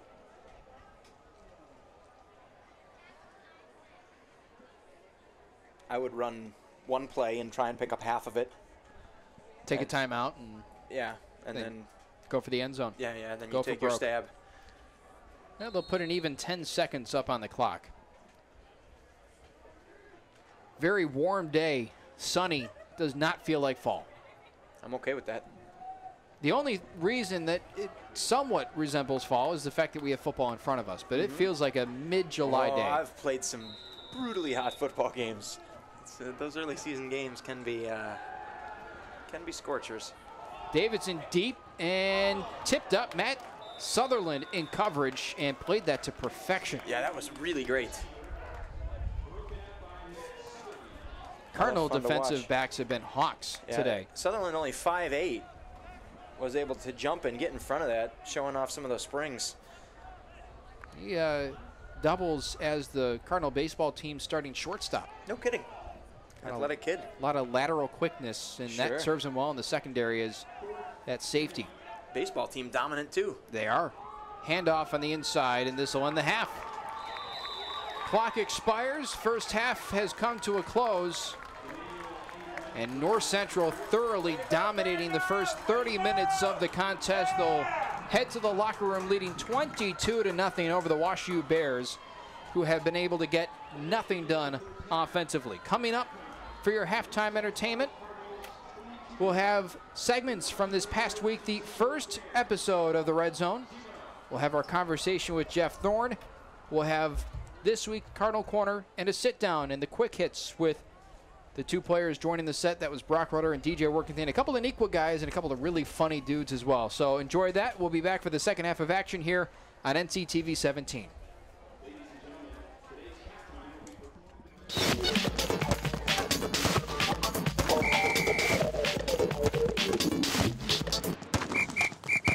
This Red Zone segment is brought to you by Arena Americas, specialists in providing full-service rental solutions for events and special occasions of all sizes.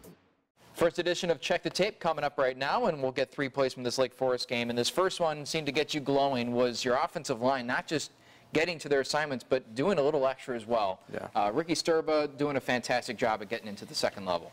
Yeah, Ricky's extremely athletic, 6'4", 285 pounds, and can run really, really well. So a couple schemes we've added to the offense this year, taking advantage of the athleticism of our offensive line.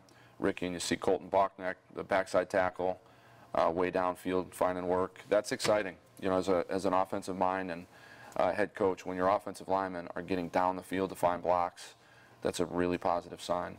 What does that mean for your running backs to have a more complex blocking scheme? Does that give them more responsibilities to try and find crevices and holes to get to?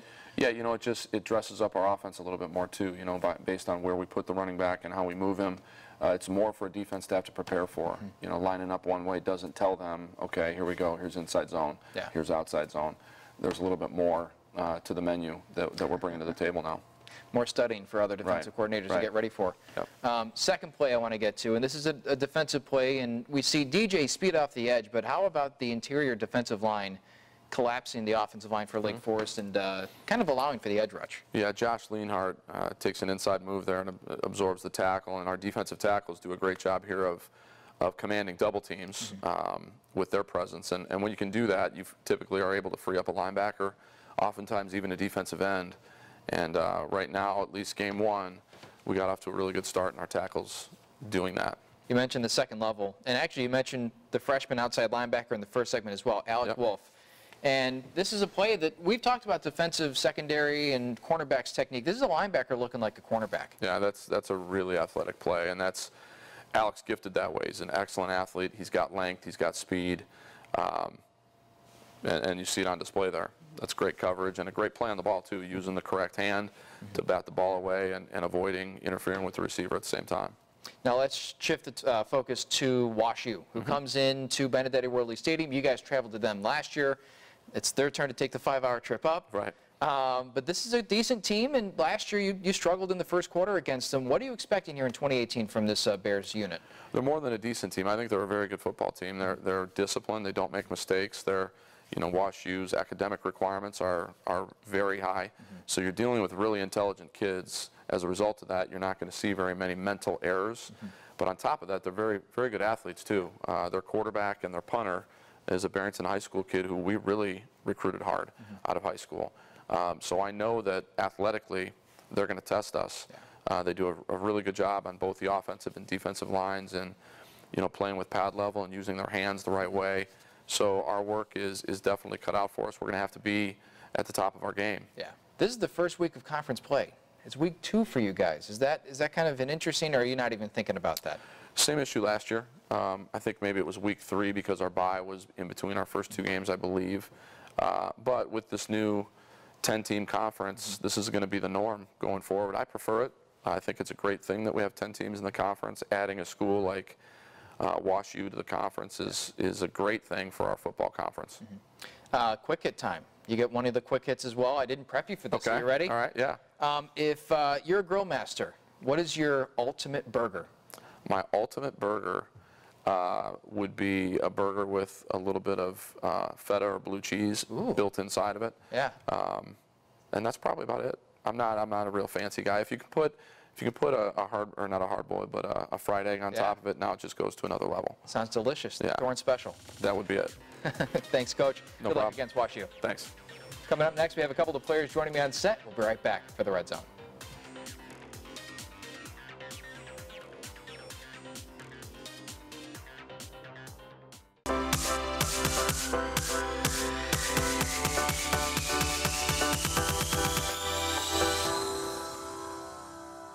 This Red Zone segment is sponsored by Belgio's Catering.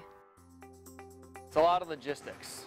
We function with Google Calendar to make sure all of our staff know exactly who's practicing and when between men and the women. And so it goes for a coach with double duties of steering a men's and women's program.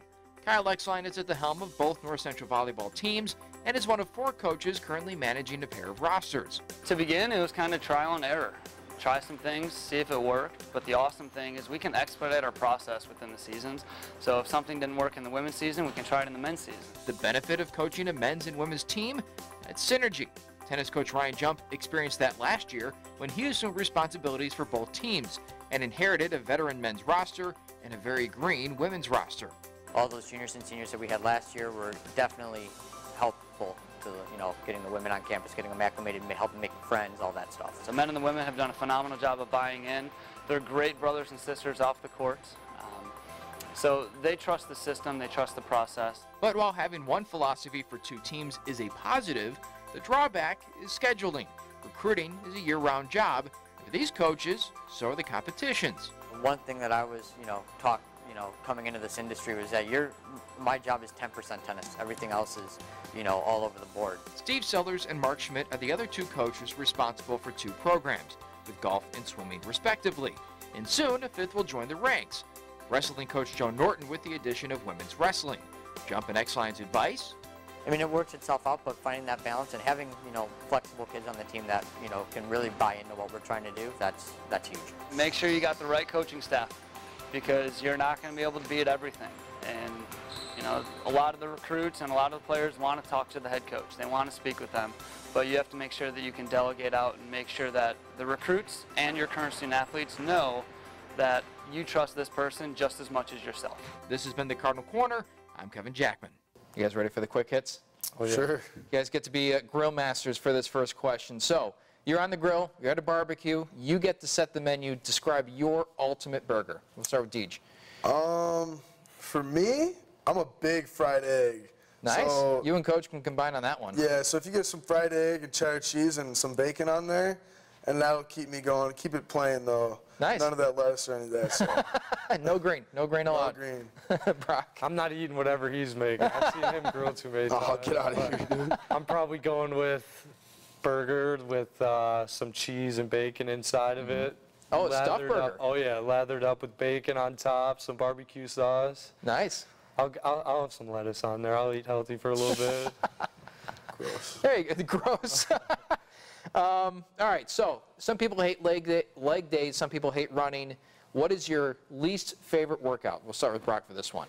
Ooh, it's got to be some days during the off season when we're up there. Coach Janicek will be doing squat or something. He'll come up to me. We got like 4 sets, and he'll say, "How many sets you done?" I'll be like 3. He goes, "All right, well you got 3 more." And I'm like, "That adds up to about 7."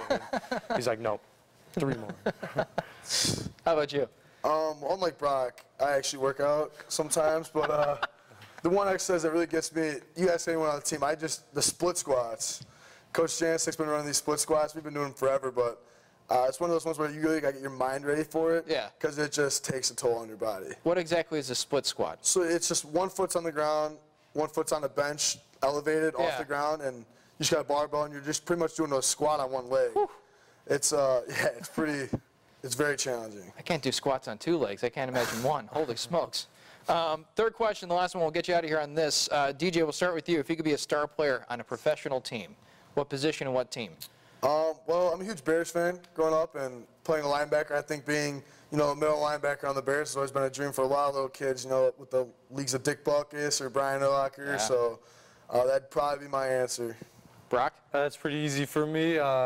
I would have to go to Lambeau Field and be quarterback for the Packers. I'm a huge Packers fan. Whoa. I like to say I'm an owner. I got a couple shares back in the day. And anything to do with the Packers, I'm all in for it. I know you guys are really good friends, but I sense a little bit of division on this particular subject here. Packers, Bears, quarterback. He's scared to watch the game with the roommates. Yeah. I don't know if he should be the one that's scared, considering his quarterback just completely. Yeah. I just tell him we're 17-4 in the last Rodgers started game, so. Well, how much can you do, man? It's not fair. Guys, thanks so much for hopping on. We appreciate it. Hopefully we get a Bears win come the second meeting against the Packers. Yeah, of course. But hopefully a win, too, this week against WashU. Thanks for stopping by. Thank you. Coming up next, we have Sports Information Director Clark Tuscher hopping on. We'll be right back on the Red Zone.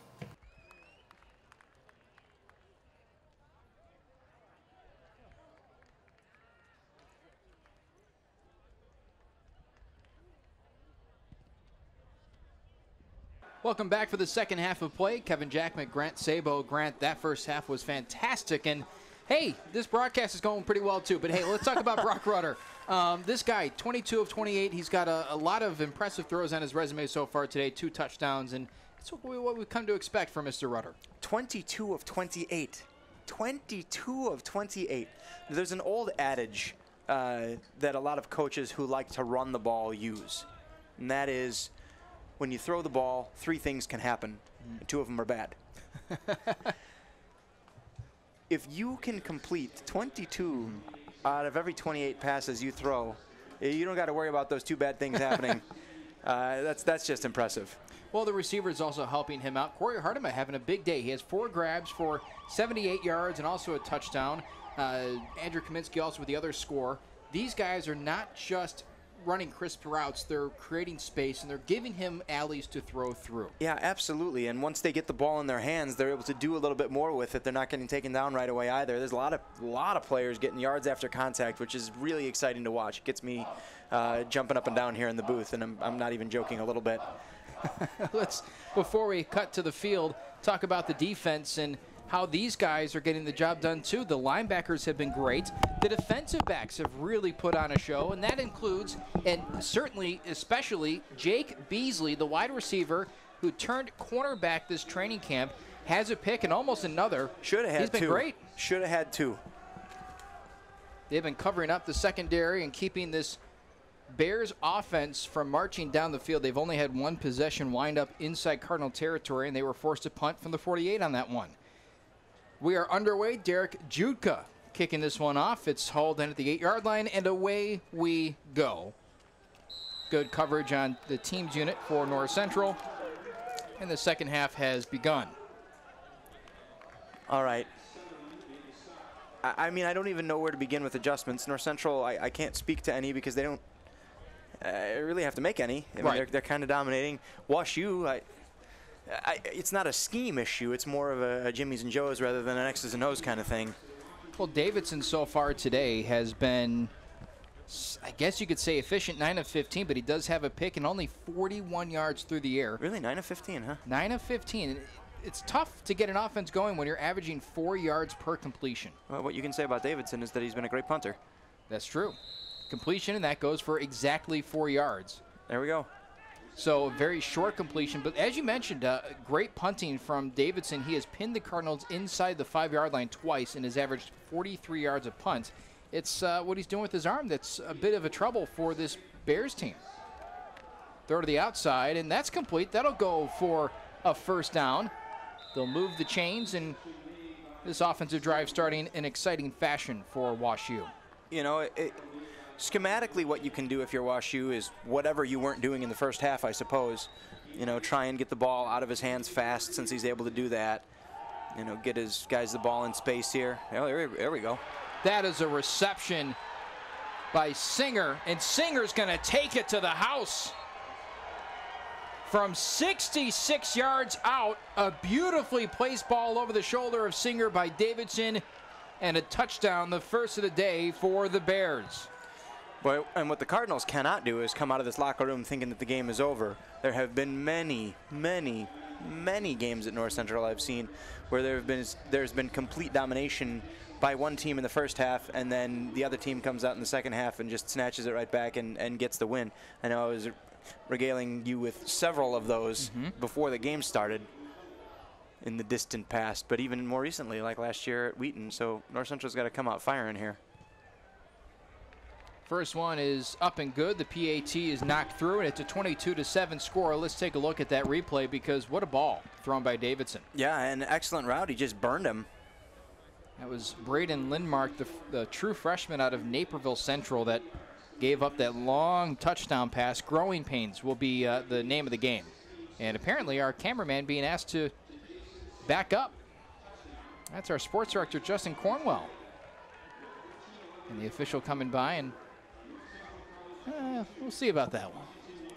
For now, Justin's standing his ground. Justin's always getting into trouble. He's just a troublemaking kind of kid. That's not even close to true.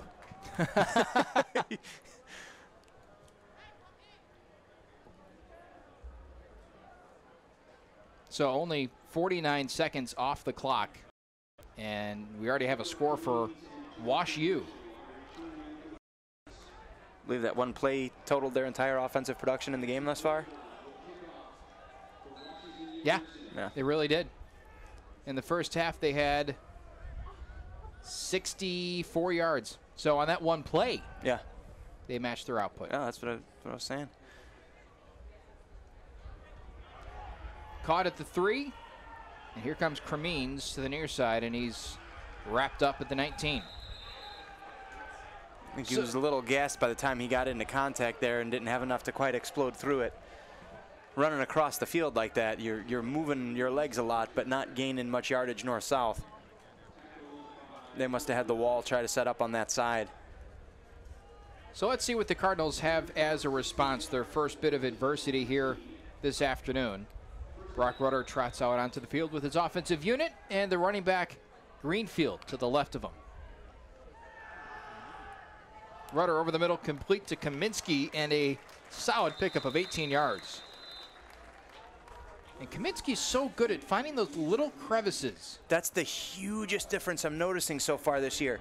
'Cause he was starting to get good at that last year, but this year he has been transcendent this afternoon. Really finding that green grass and just kind of settling down. He's a very, very calm receiver this year until he gets the ball in his hands and then he explodes. Speaking of explosive, how about Greenfield? And the ball explodes out of his possession. It's still loose at midfield, a battle for it. They're going to have to unpile this to see who's got it, but I believe Wash U, I saw, cover it up. The ball was slick. It was bouncing around, and Wash U has recovered. So a touchdown on the first offensive drive and a turnover here on the second. Yeah, after moving the ball, though, so it's not entirely discouraging, but still also not ideal. The defense is going to have to answer here and not let Wash U score and hang around in this game. It was one of those things, they just got a hold of his arm, and on a hot day like this, when you're sweaty, sometimes that ball pops out of there like a lupini bean. So Wash U will try and capitalize and make this, they can make this a one-score game if they can net themselves a touchdown. Cardinals have missed 2 extra points. So 1st and 10 from the 48, and a throw to the near side. Well blocked. Well, so what we've seen thus far from Wash U is that they're trying to work the edges. They're working the flats. They're going to set up flat route, flat route, flat route, flat route, and then take a shot once they catch the defenders sleeping.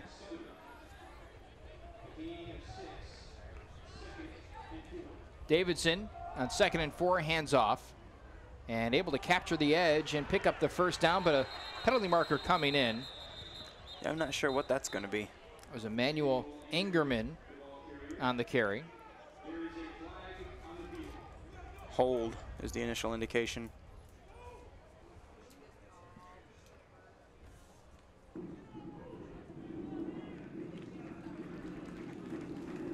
So back up.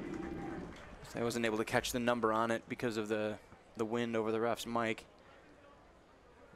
But somebody in a white jersey. There you go. I think that's a safe guesstimate. Brings up 2nd and 14 instead of a first down. I like that. Sweltering day here inside Benedetti Worley Stadium. The heat certainly going to be a factor in the second half. Yeah, conditioning really comes into play, and hydration in games like this. Bears will spread out the Cardinals 5 wide across the board. Pressure comes from Haverland, and the pass is incomplete to the far side of the field. By the way that popped up, if it had just a little bit more air under it, there were a couple of Cardinals in the area that had a shot at picking that. The intended target was Jeff Dedeker. And he almost handed the Cardinals a turnover. Nice little gift. Nobody in the vicinity, though.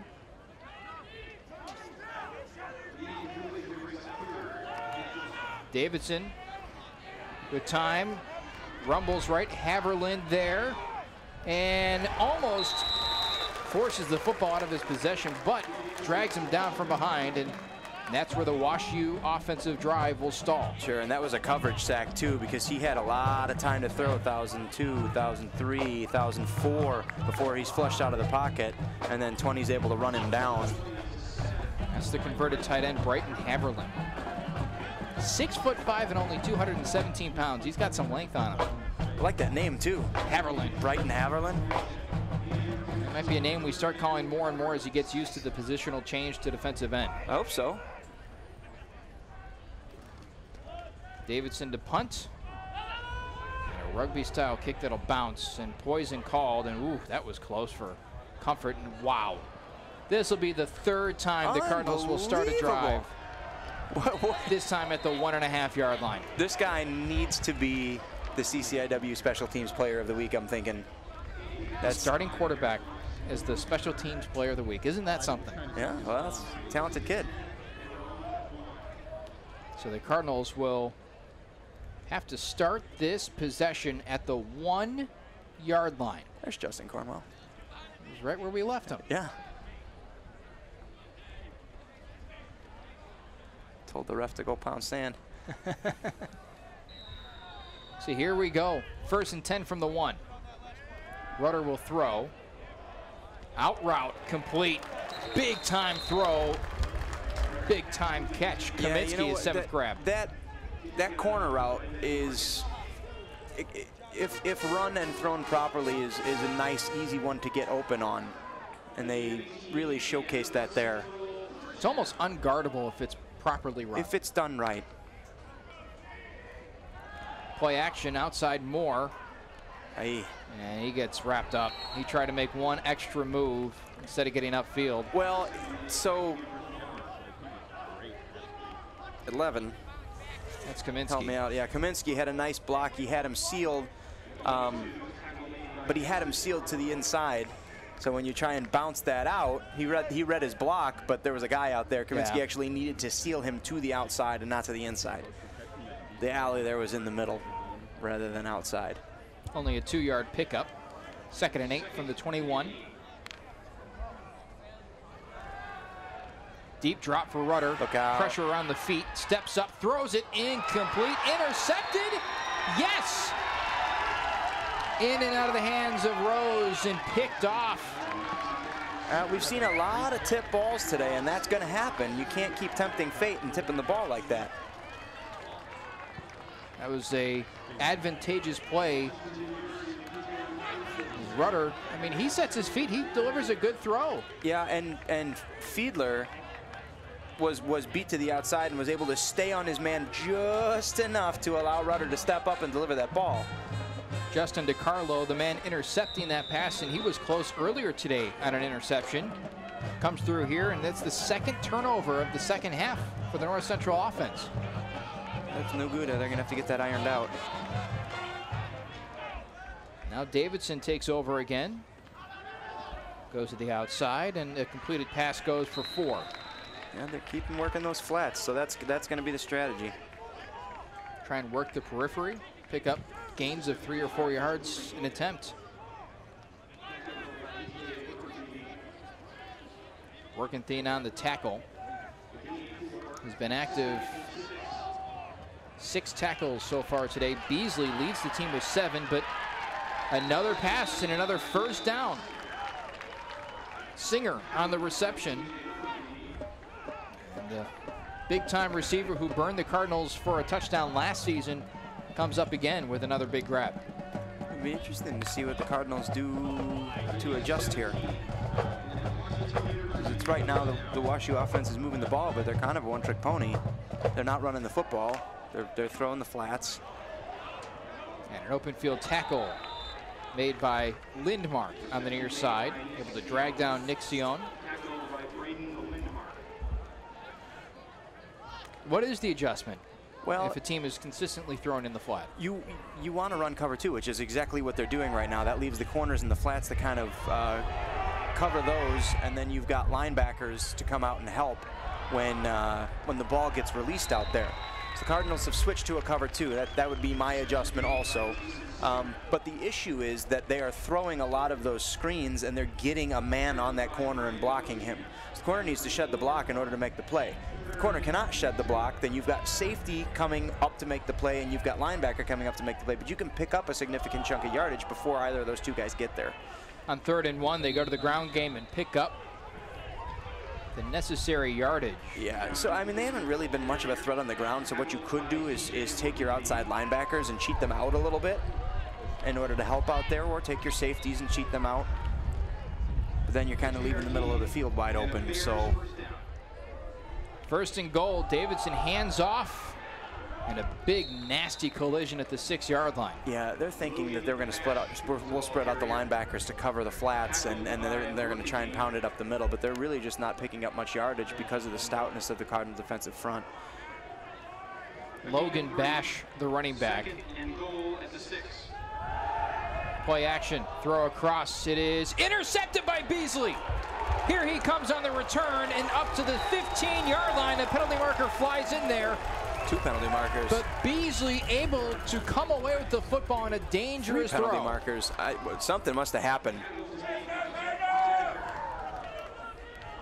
Watch for an unsportsmanlike here, maybe. Looked like maybe a collision to the head of Beasley, and he's holding his right arm a little gingerly on his way back. But his second pick of the day, and here comes the call.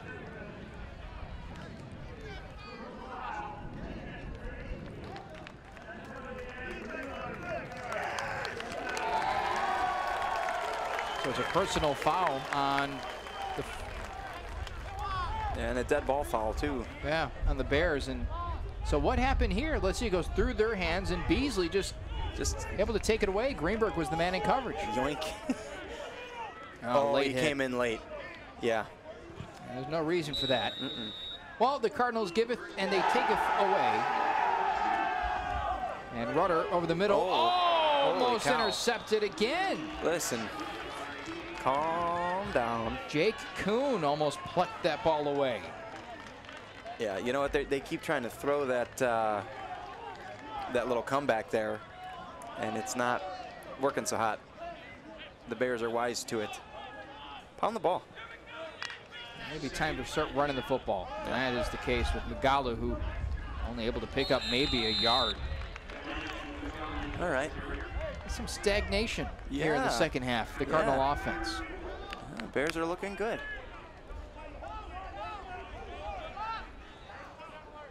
(22-7), North Central with the lead in the third quarter. Cardinals led 22-0 at the break. Upwards. There you go. Rudder's got pressure, and he felt it. Threw it, completed to Hardeman. Boy, his pocket presence, man. He just steps right up. He's cool as a cucumber. Delivers the ball, not worried about it. He had pressure coming from both sides as he stepped up and threw. Bullet right on target to Hardeman. From the 47, a new set of downs. Thrown to the outside and too tall for his intended target, Michael Svikas. He's just a little excited. Yeah, I was going to say the same thing. A little maybe happy feet in the pocket. It's well, the balls are sailing on him, and usually when you see that out of a quarterback, it's that they're just a little bit too fired up. You got to kind of Kusfarbra and. Second and 10 now, and the running back is Hill, the freshman. A true running back by committee today. It's fun to watch. 5 seconds on the play clock.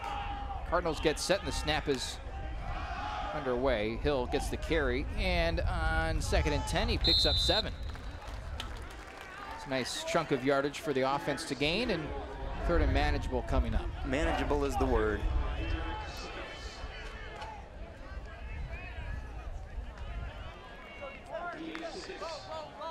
Rudder now 26 of 35.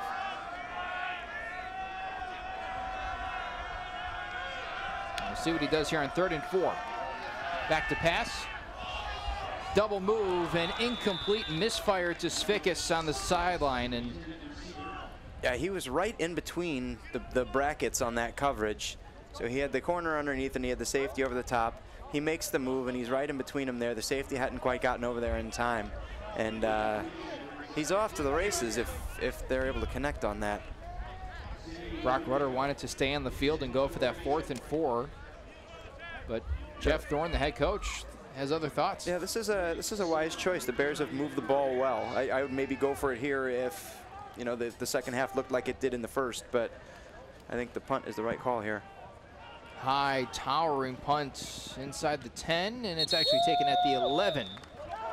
Fair cut by Nick Sion, and well, they flipped the field position. That's the benefit of punting there after being backed up inside their own 5 on 3 occasions so far today. But this second half is not going according to plan for the Cardinals, and this is, I think it's a good test because obviously that first half wasn't easy, but it just seemed like the Cardinals were having their way. The second half is not like that. Yeah, and that's fine. You're going to deal with adversity, especially when you have a team like the Bears that are well coached, that are disciplined, you know, that have a win under their belts. That, you know, it's a solid team. They also had 2 weeks to prepare. And although we mentioned in the first half that they're 5-9 in their last 14 games coming out of a bye week, sometimes if you adequately have enough film on a team and you can learn their tendencies, and these two teams matched up last year, well, you might have the upper hand. Carry goes for 3 yards. I think what's most impressive are the halftime adjustments that the Bears have made and kind of put the Cardinals on their heels a little bit. Sure, well, they've come up with an offensive scheme that's working. And so far, they've been able to execute it well. But they're not going to be able to sit there and do that all half, I don't think. Davidson flushed, throws across the body and incomplete. Good coverage on the back end and good pressure by the front 4. And we're starting to see a little bit of that right now as well.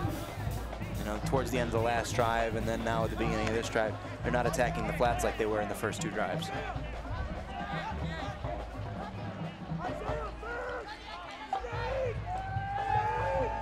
Watch out for the big man, Tommy Highland, right in the middle of the defensive line, and instead it's thrown to the outside, and it's going to be close to the sticks. It's going to be a 4th down.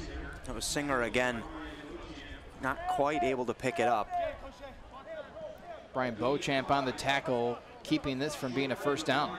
Look at the jailbreak there. I mean, if number 8, Nick Sione, had stuck on his block just a little bit longer, I think they're moving the sticks there. Instead, they're going to punt. I mean, they're backed up in their own territory. You have to here. But you have to. It's painful when you come up a half a yard short. It is. This is prudent, and there's a lot of game left to play, and they're doing all right comparatively. Mitchell and Kaminsky back to field the punt. Oh, Davidson going to take off. And he gets there. Yeah, he was watching. He was watching. He was watching. He took off. And you mentioned that earlier today, my friend. You said watch because they've got their athlete back there as the punter. A really heads-up play here. 33 turned his back before the punt happened. That's a big-time play, and that keeps the drive alive. Sure. Could be a big momentum shifter unless the Cardinals do something about it here. So a new set of downs for the Bears to work with.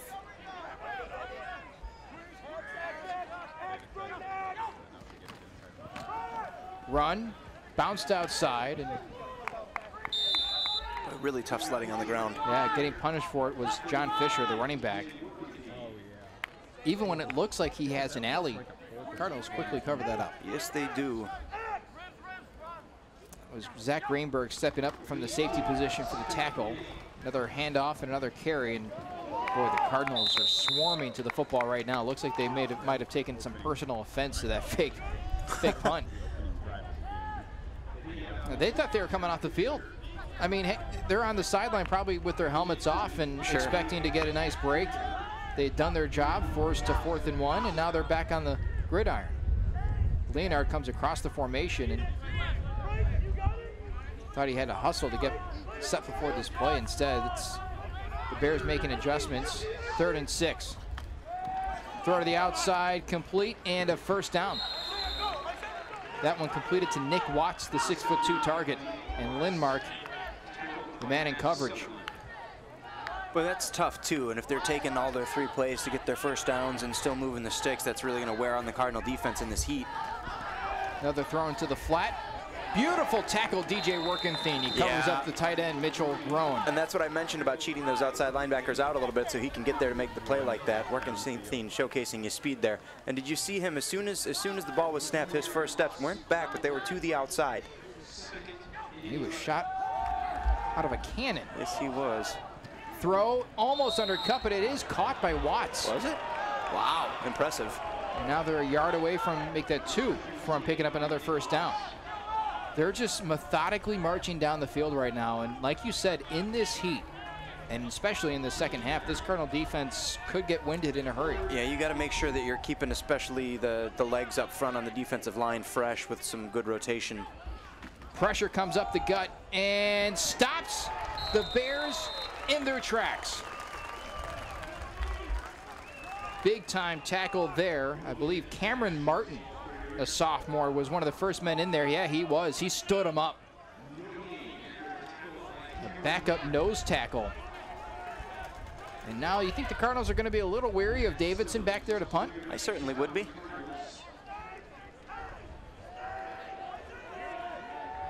3 minutes and change here in the third quarter, and we have ourselves a contest. Cardinals hit the halftime break up 22-0. Wash U scored on their opening possession of the second half. Cardinals have turned the ball over 3 times. They've also punted once. Davidson again walks with it and then boots it away. Fair caught. Kaminsky at the 13-yard line. All right, the Cardinal offense, they're clapping their hands. They need to get going. And who do you think they're going to lean on here for maybe a spark? Well, we haven't seen much of Cam Moore in the second half here. It'd be fun to get the ball into his hands a little bit. For me, if I'm sputtering, I like to establish the ground game first as a coach. That's just a personal preference. You kind of get the ball rolling, you get moving, you kind of get that mojo back, and then you kind of open it up. Plus, if you can move the ball effectively, then that'll open up your passing game. Move the ball effectively on the ground, that is. Magalu gets a hole right side and bursts through it, picks up the first down. There's a nice little spark. Comes from the running back who was leaned on heavily last year in short and distant situations, but now the bell cow back, and he's looked pretty good to start this season. He sure has. 1st and 10. Rudder back to throw. Pressure from behind, steps through it. A flag out of the pocket, and Rudder brought down after a pickup of 1.5 yards. Yeah, it's going to be a hold again. Who are they going to ring up on these charges?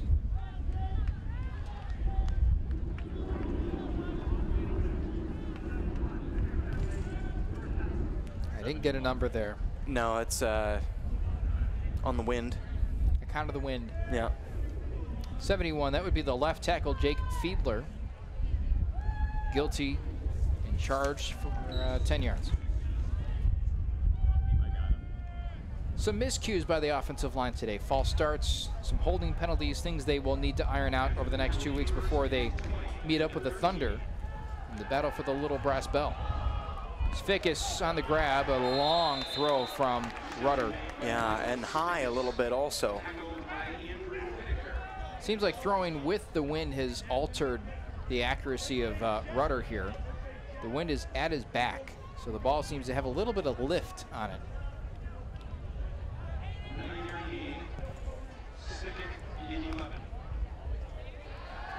Rudder again sets up the screen, this time to Greenfield, and Greenfield covered up pretty quickly on 2nd and 11. Gain of maybe 2 on the play, and now a 3rd and 9 is on tap for a Cardinal offense that has really struggled to move the ball here in the second half. See, and that's the issue with incomplete passes on 1st and 2nd down or short gains or what have you, or penalties versus running the ball and being able to chunk some yardage off. So now you wind up in situations where you've got to pass the football. 3rd and 9 and a handoff to Greenfield, and Greenfield picks up just enough yardage for the first down. Big time run. Situations where you've got to pass the football, right? Take that, Grant Sabo. Yeah, well, go show me. That's fine. I mean, those are the play on that with a big old smile.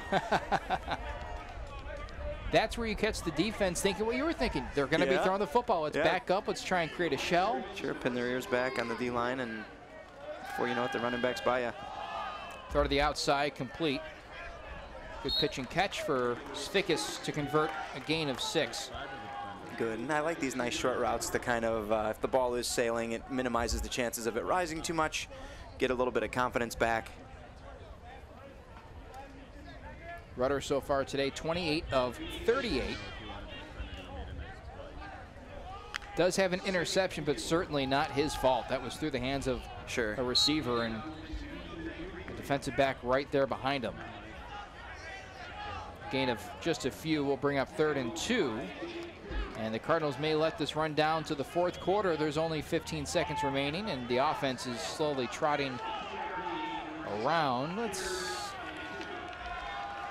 Yeah, they're going to let this go, I believe. Just mellow out. That's it. 3rd quarter has expired. Into the 4th they go. The Cardinals lead the Bears 22-7, but this second half has been extremely interesting. Cardinal offense has been very vanilla vanilla, they move the ball, but they turn it over or they punt it. They've not looked nearly as dynamic as they did in the first half. We've seen some inaccuracy on the part of Rudder that absolutely didn't exist in the first half. I think that the one consistent part of the offensive game plan is that in both halves they've been able to run the football. Although I think slightly more efficiently in the first half than now, but still, you can keep it going on the ground. As you see our game sponsors, so let's recap the scoring. In the first quarter, the Cardinals getting a 49-yard field goal from the freshman Derek Juka. They also find the scoreboard twice more in that opening quarter.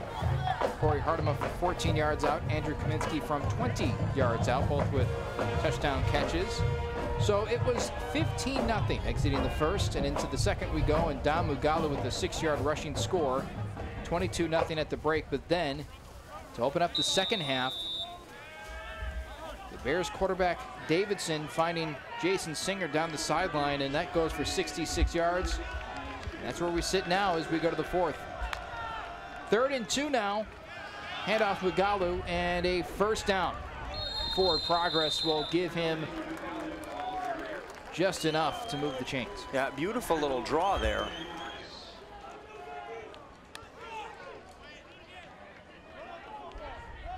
Mugalo not being denied. No, he lowered the boom on those 2 defenders that were coming in on him also.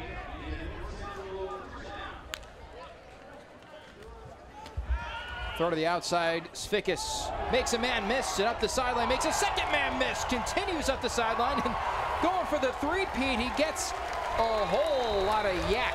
The yards after the catch. Yards after contact also.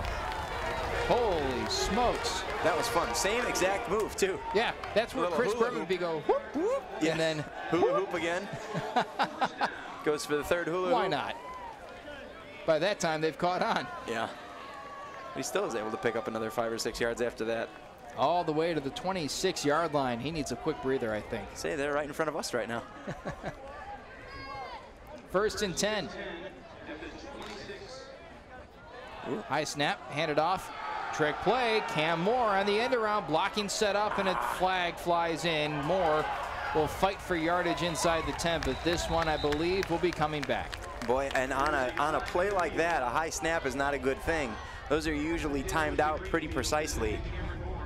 Aside from the hold, and we'll see on the replay where that took place.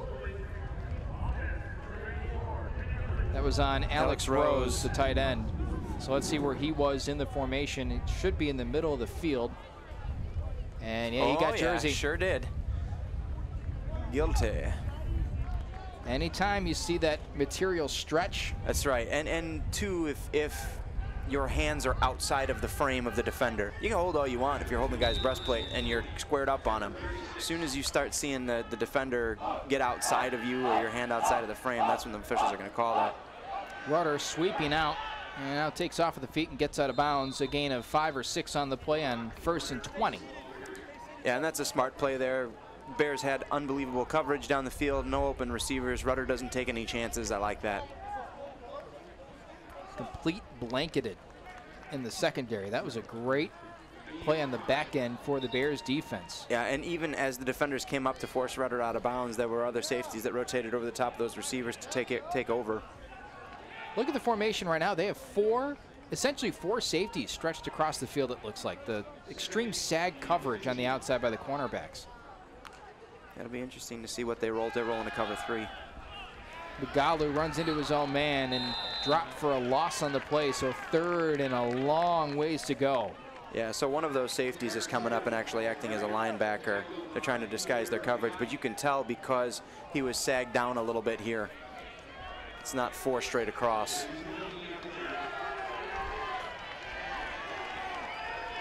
Cardinals will opt for 4 receivers, Greenfield in the backfield.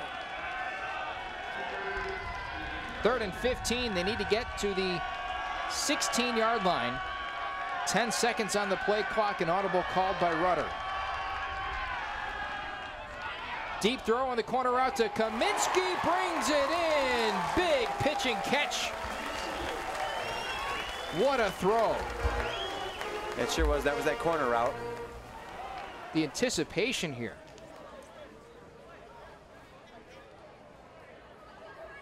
perfect ball. Takes a lot of trust for a quarterback to make that throw. Sure. Well, and as you mentioned too, now he's looking a little bit more accurate throwing into the wind, which is strange. First and 7, first and goal. Across the middle, oh, diving attempt. Cremines almost came up with his first career touchdown catch. It was 47, Matt Giles or Giles in coverage. Did a nice job. Trying to seal off that inner route. 2nd and 7 now. Cardinals have looked lackluster on the offensive end in the second half. They're trying to change that theme here with 2, make that 12:27 to go here in the 4th. Handoff Greenfield. He rumbles forward inside the 5. They'll mark him down at the 3. Man, does he explode out of that backfield. It's a lot of fun to watch. Nice job finding the seam there too.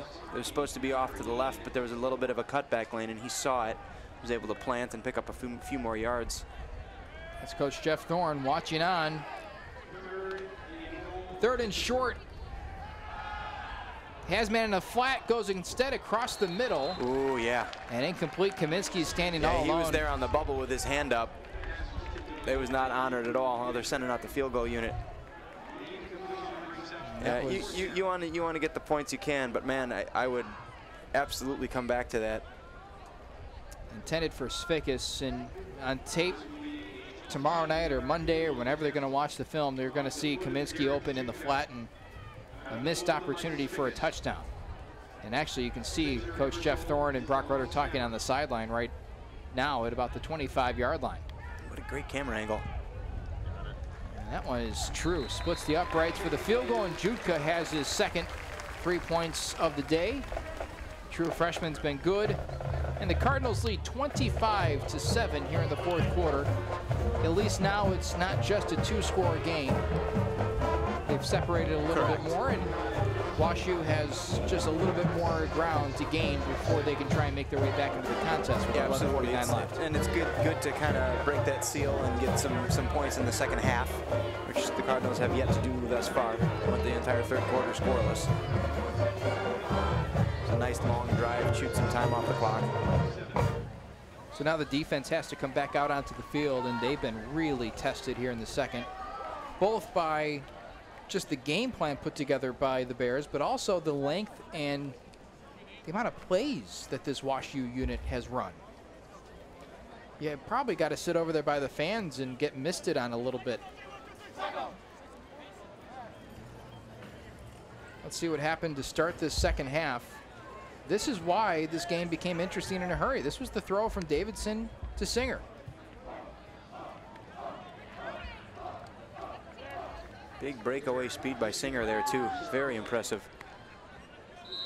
And for the moment, that really made this game kind of a head turner. All of a sudden, you're thinking, well, this could be a contest, and then a fumble, and then an interception. And if not for the interception by Beasley on the goal line, this could be a totally different game. Kickoff hauled in. And return to the 25-yard line. The returner, Alex Falinger.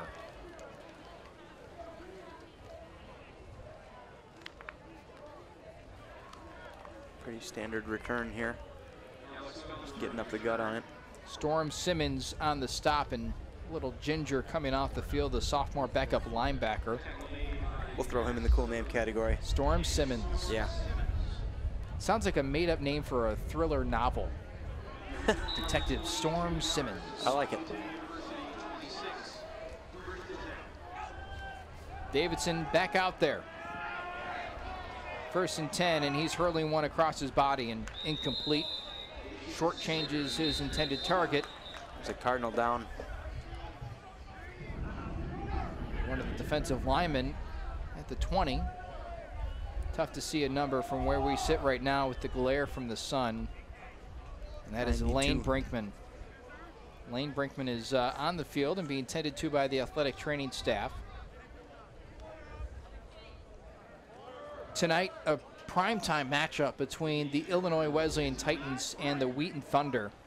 Oh. That game is at 7 o'clock, and the eyes of the CCIW, let alone maybe even the D3 world, will descend on Bloomington, Illinois for a big-time matchup. Absolutely. It's interesting, too, that Wheaton has to play Wesleyan and North Central back-to-back.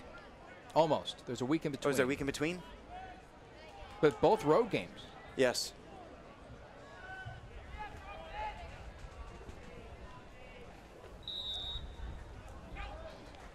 Davidson drops back, goes to the outside, and that is complete. And a first down. Singer again coming up with a big catch. But I like him. He's scrappy. He's big. He's strong. Very dynamic player. And he burned the Cardinals for a big game last time, over 140 yards through the air. Outside, and that's complete again. Matt Goldberg for a gain of 8. It's like they're going back to their flat attack here.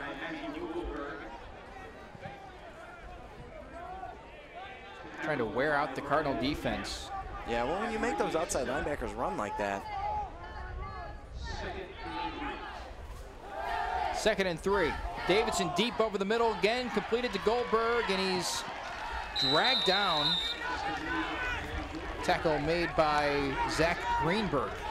So Goldberg tackled by Greenberg, and a nice pickup for the Bears.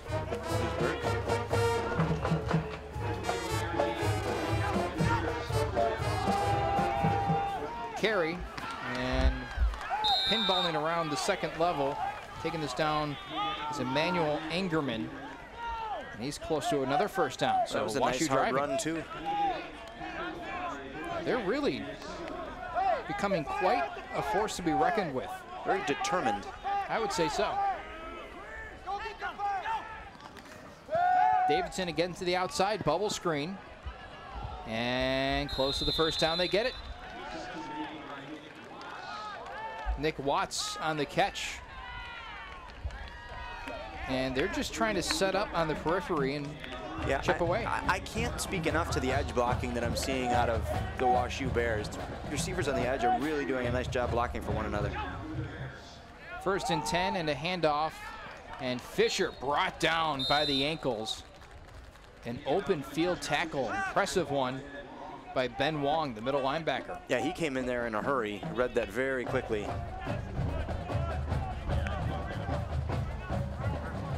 Only a gain of 2 on the play. 2nd and 8. Hurdling around, DJ Workenthien came in there, disrupted, and the defensive line then cleans it up. That is Tommy Highland, the transfer, who came in 2 days before training camp. He attended Northwest Missouri State University, came to North Central, and he's already racked up a pair of sacks in his first 2 weeks. Definitely somebody to keep our eyes on.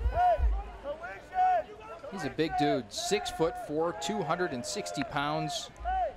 Likes to play on the edge, but right now playing the middle and making things happen.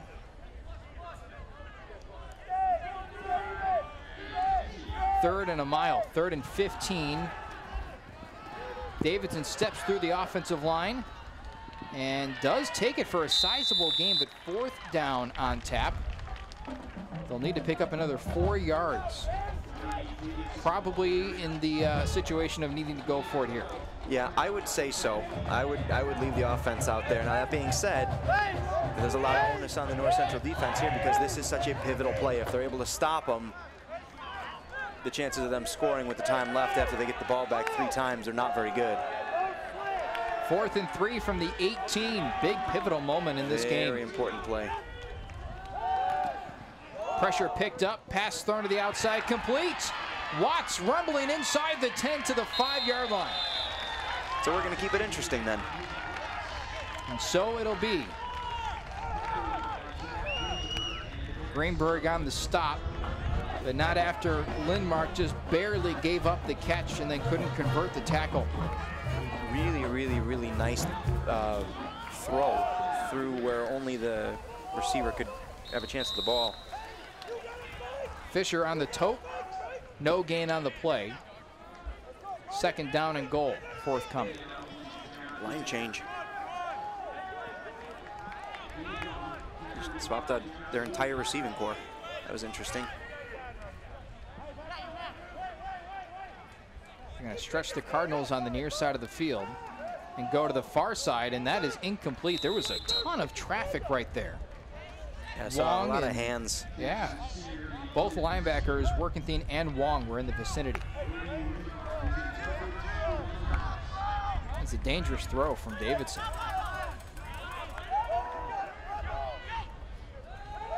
Back to the action. Davidson, quarterback draw, going for the end zone, and he's short. All right, back to 4th down and a yard. So roll the tape. We can say exactly what I just said about a minute and a half ago. Pivotal play coming up here. This is a big one. Cardinal faithful getting on their feet, making some noise inside Benedetti Worldly Stadium for 4th and goal from the 2. Quarterback keeper, pursuit from behind. Davidson trying to capture the edge, and he's into the end zone. A touchdown. Boy, that was sheer will from Davidson. At first, I thought he was going to get chased down from behind, and then he found another gear and was able to escape that and ran through 2 Cardinal defenders, and it looks like maybe hurt one of them on the way into the end zone. Haverland remains down, and here's the play. He had pursuit from behind from Workenthien and was being dragged down by Haverland, and Haverland remains down. Big score. And the point after forthcoming, and if they go for the 2-point conversion, they can make it a 10-point game, but it looks like they've sent the kicking unit out to the field. Yeah, you've got to score 3 times either way. My only thought is if you go for 2 and convert, you're only down 10. Yeah. And a field goal would tie it, but again, you do have to score 3 times. Yeah. Haverland able to walk off under his own power. That's the good news. Hopefully he's all right. Same can be said for Lane Brinkman. Hopefully he's doing all right as well. He also came out of the game in the 4th quarter. He is standing on the sidelines with his helmet on. That's a good sign. Extra point off the crossbar. No good. Remains a 12-point game.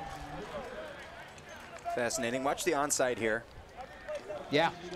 We're running relatively low on time. There's only a little over 7 minutes left in the contest. Have to remain heads up with that for sure.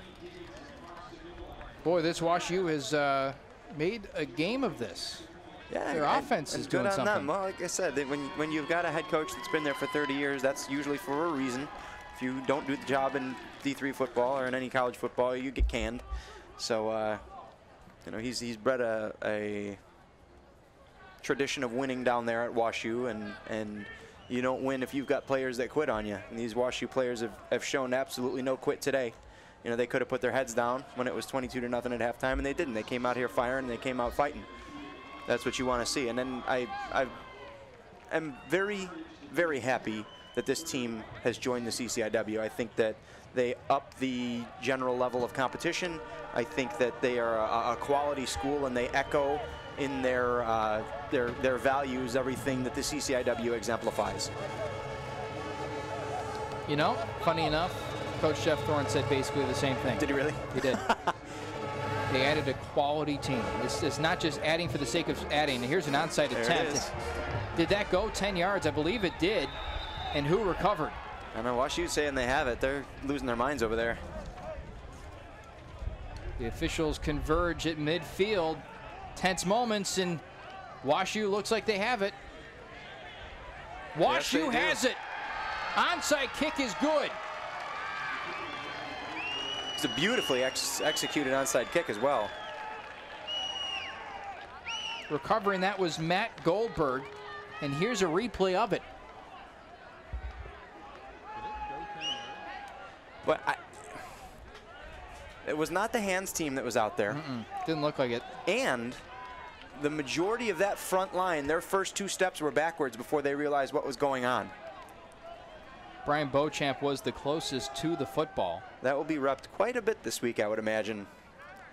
And I would rep it with the general rule with kickoff is you wait to make sure the ball is kicked before you go backwards. That's why you stand sideways so it doesn't bounce off your chest. And You know, your eye has to be on that football in order to make sure that it is booted over your head before you start going backwards. Otherwise, you wind up in a situation like this one. Another offensive drive, deep throw, and incomplete.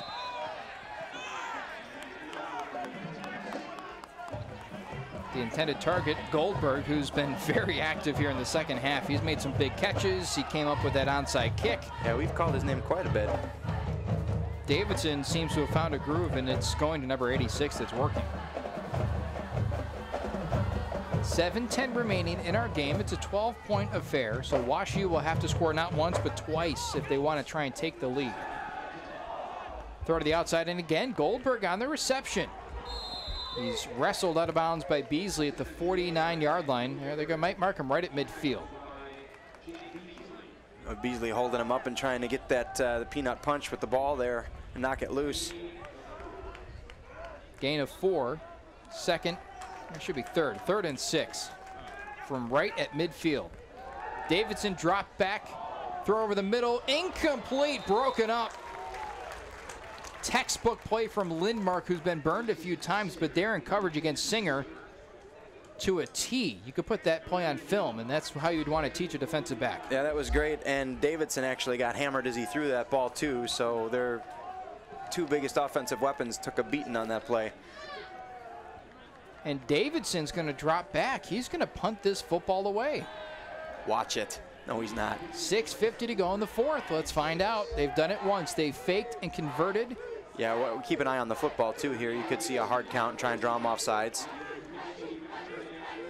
Cardinals not taking any chances. It looks like they're going to play some sort of safety return. Kaminsky backing up inside the 10, and this ball is going to bounce at the 1 and into the end zone. Boy, another perfectly placed punt, this time just a tad too far, but Davidson has a leg, and he's been punting phenomenally. I'm shocked that they punted the ball there. Still need 2 scores. I mean, you put you have to have great faith in your defense in order to punt that football right there.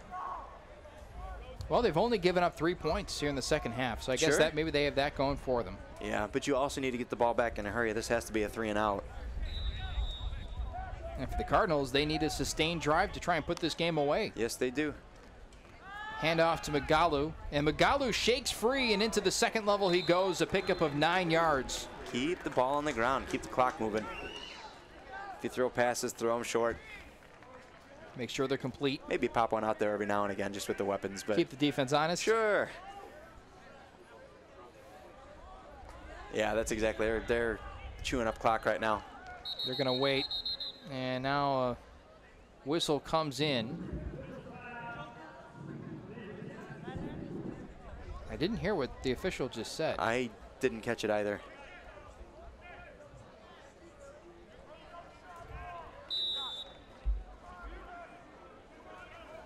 Well, they've got a fresh play clock. That's odd.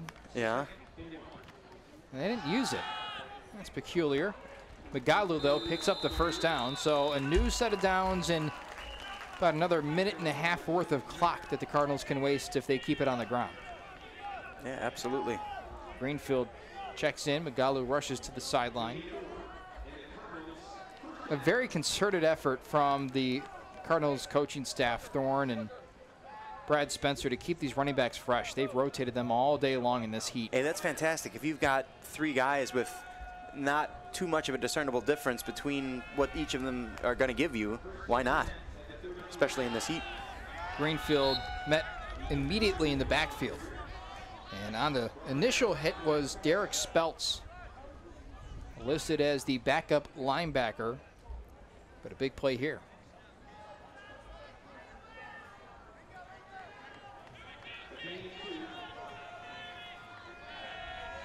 Rudder awaits the signal. It down. Yeah, you got 20 seconds left. Shoot, use it. 5:15 to go in the game. Cardinals lead by 12, and they want to try and end it here on this drive. Just let the clock go all the way down. 7 on the play clock. And the snap, quick throw to the outside, complete to Kaminsky, and Kaminsky's got room to run. Stays in bounds and also picks up the first down. That's huge. Stop the clock to move the chains and then reset it. They should burn that time down again. At the half, who would have thought that we'd be sitting here with 5 minutes to go in the game, and the Cardinals would be holding on to a 12-point lead. Yeah, I certainly didn't. And hats off to Wash U for making that happen. 4:45 to go in the fourth quarter. High snap, handed off. Greenfield shrugs off one would-be tackler and takes it to midfield. Man, does he have a motor. He just keeps the legs churning. The first guy, he ran right through him. He factored not at all into that tackle. Look at that. By second guy, third guy, finally down. Runs with authority, that is for sure. Be fun to watch for the next 4 years. 2nd and 4, right at midfield.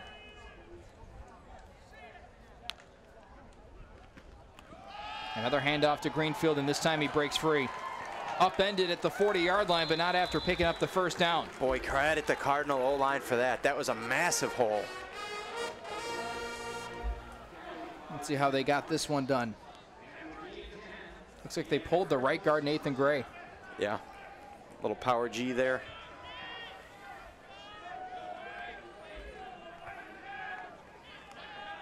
Cardinals methodically marching down the field, trying to waste the clock and put the game away. Great job of it thus far. 1st and 10, and a handoff, and again Greenfield just continues to churn away. Oh, I love this kid. This is great. Cardinals running with a fullback too. I'm in my glory here. This is fun to watch. It's just so awesome to say the lineup right across from the guy and just, we're going to run the ball and we're going to assert our will. And as an offensive lineman, I'm going to take you as a defensive lineman and move you somewhere that you don't want to go. And our running backs are going to do the rest. Another first down, situated at the 24-yard line. 3 receiver set and an H-back, that's Alex Rose. Another handoff, and Rose falls forward for a 2.5-yard gain. And this has been the most consistent aspect of the Cardinal offense all day, is the running game. At what point, if you're Wash U, do you start taking your timeouts? I would have assumed it would have been right there. Inside of 2 minutes, maybe. You need 2 scores. Fair enough. Again, it goes back to that punt. You were surprised they punted. Yeah, I couldn't believe it, especially after the onside kick.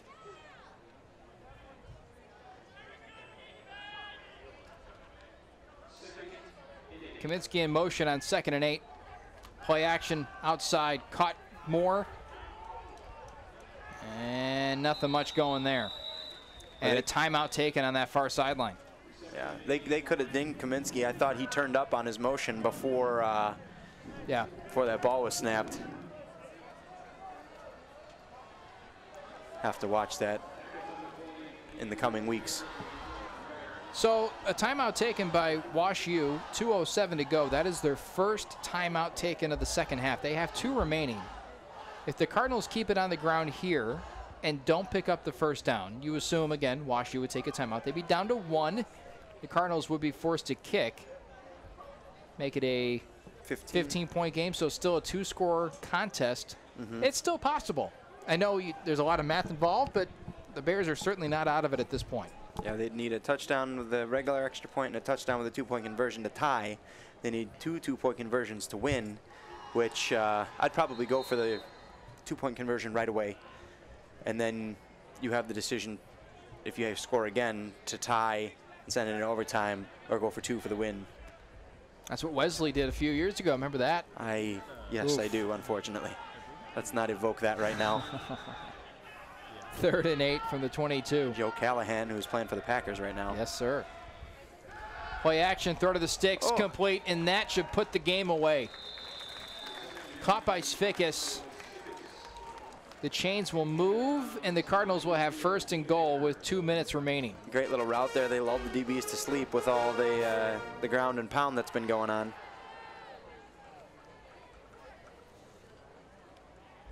So do the Cardinals even try and go for the end zone, or is the clock more important? No. Score. Make it a 3-score game, then it's impossible. Handoff, and Greenfield swept off his feet at the 5. I mean, if you can chew time off while you're doing it, yeah, they're going to burn the timeouts here. I keep handing it to Greenfield. Get the kid a score. Had one last week. It looked really good doing it, too. A speed rush off the edge. But here, he's been counted on to run between the tackles, and he's looked really good doing that, too. I mean, really good.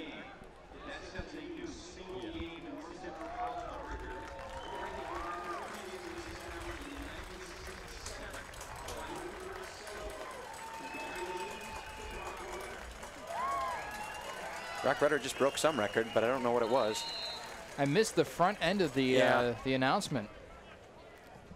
I'm not sure what record he could have broken today. Let's see if I could get a hold of PA announcer Jim Godo here. I don't know if he'll check his phone.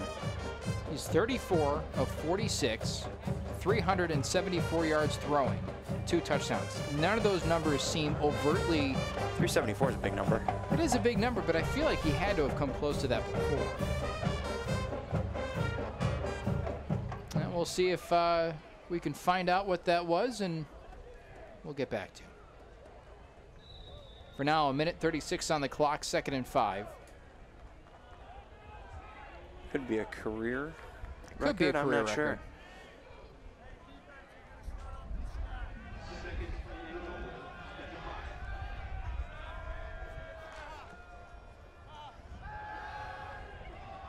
Tutty. Caught and touchdown to Greenfield. Beautiful.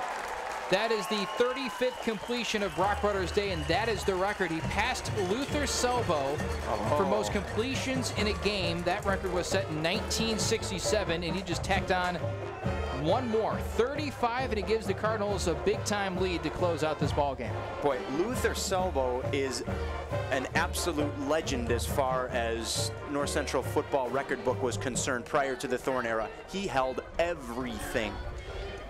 And then Cam Kniss came in and broke most of those things. He was actually, I believe, on hand. I've actually met him, Luther Selvo, a class act. But he was on hand for when Cam Kniss was breaking the record. Always fun when those guys come around to see their records being broken. But here's the touchdown toss, and Greenfield able to turn upfield and get across the goal line. Great day for him, Greenfield, and great day for Brock Rudder as well. Yeah, absolutely. You see that pretty often, and the thing is, you know, when you're the coaches and the Thorns are historians. They like to tell stories about what happened here in the past and great players, and so when you get guys like a Luther Selvo that come around, or like a Dick Blick or an Al Benedetti, that's so cool. Like, you know, my senior year in 2005, we had the fortune to be the first North Central team to play in the NCAA playoffs. It was the first postseason game that North Central had since the 1946 Corn Bowl. Wow. And you know, some of those Corn Bowl guys were there for that game on hand. It's just neat, very neat. The Corn Bowl. Yeah, Corn Bowl. Interesting. We heard a lot about the Corn Bowl because that was all we had to look at. And Al Benedetti was on that team, who was our patron for quite some time, patron saint. Juka with a boot into the end zone. Rumbles out of play. So this is just a mere formality at this point, but 1:30 remaining in our contest. Yeah, Jim Godo confirming that. The completion record Brock Rudder just set.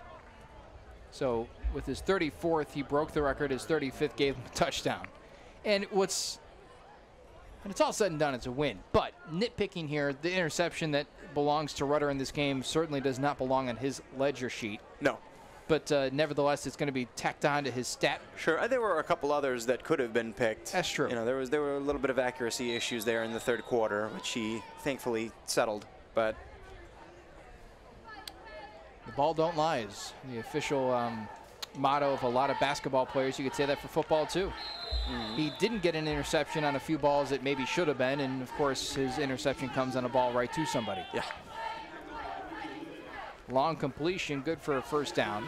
Davidson continues to try and make something happen, but this game is well out of reach at this point.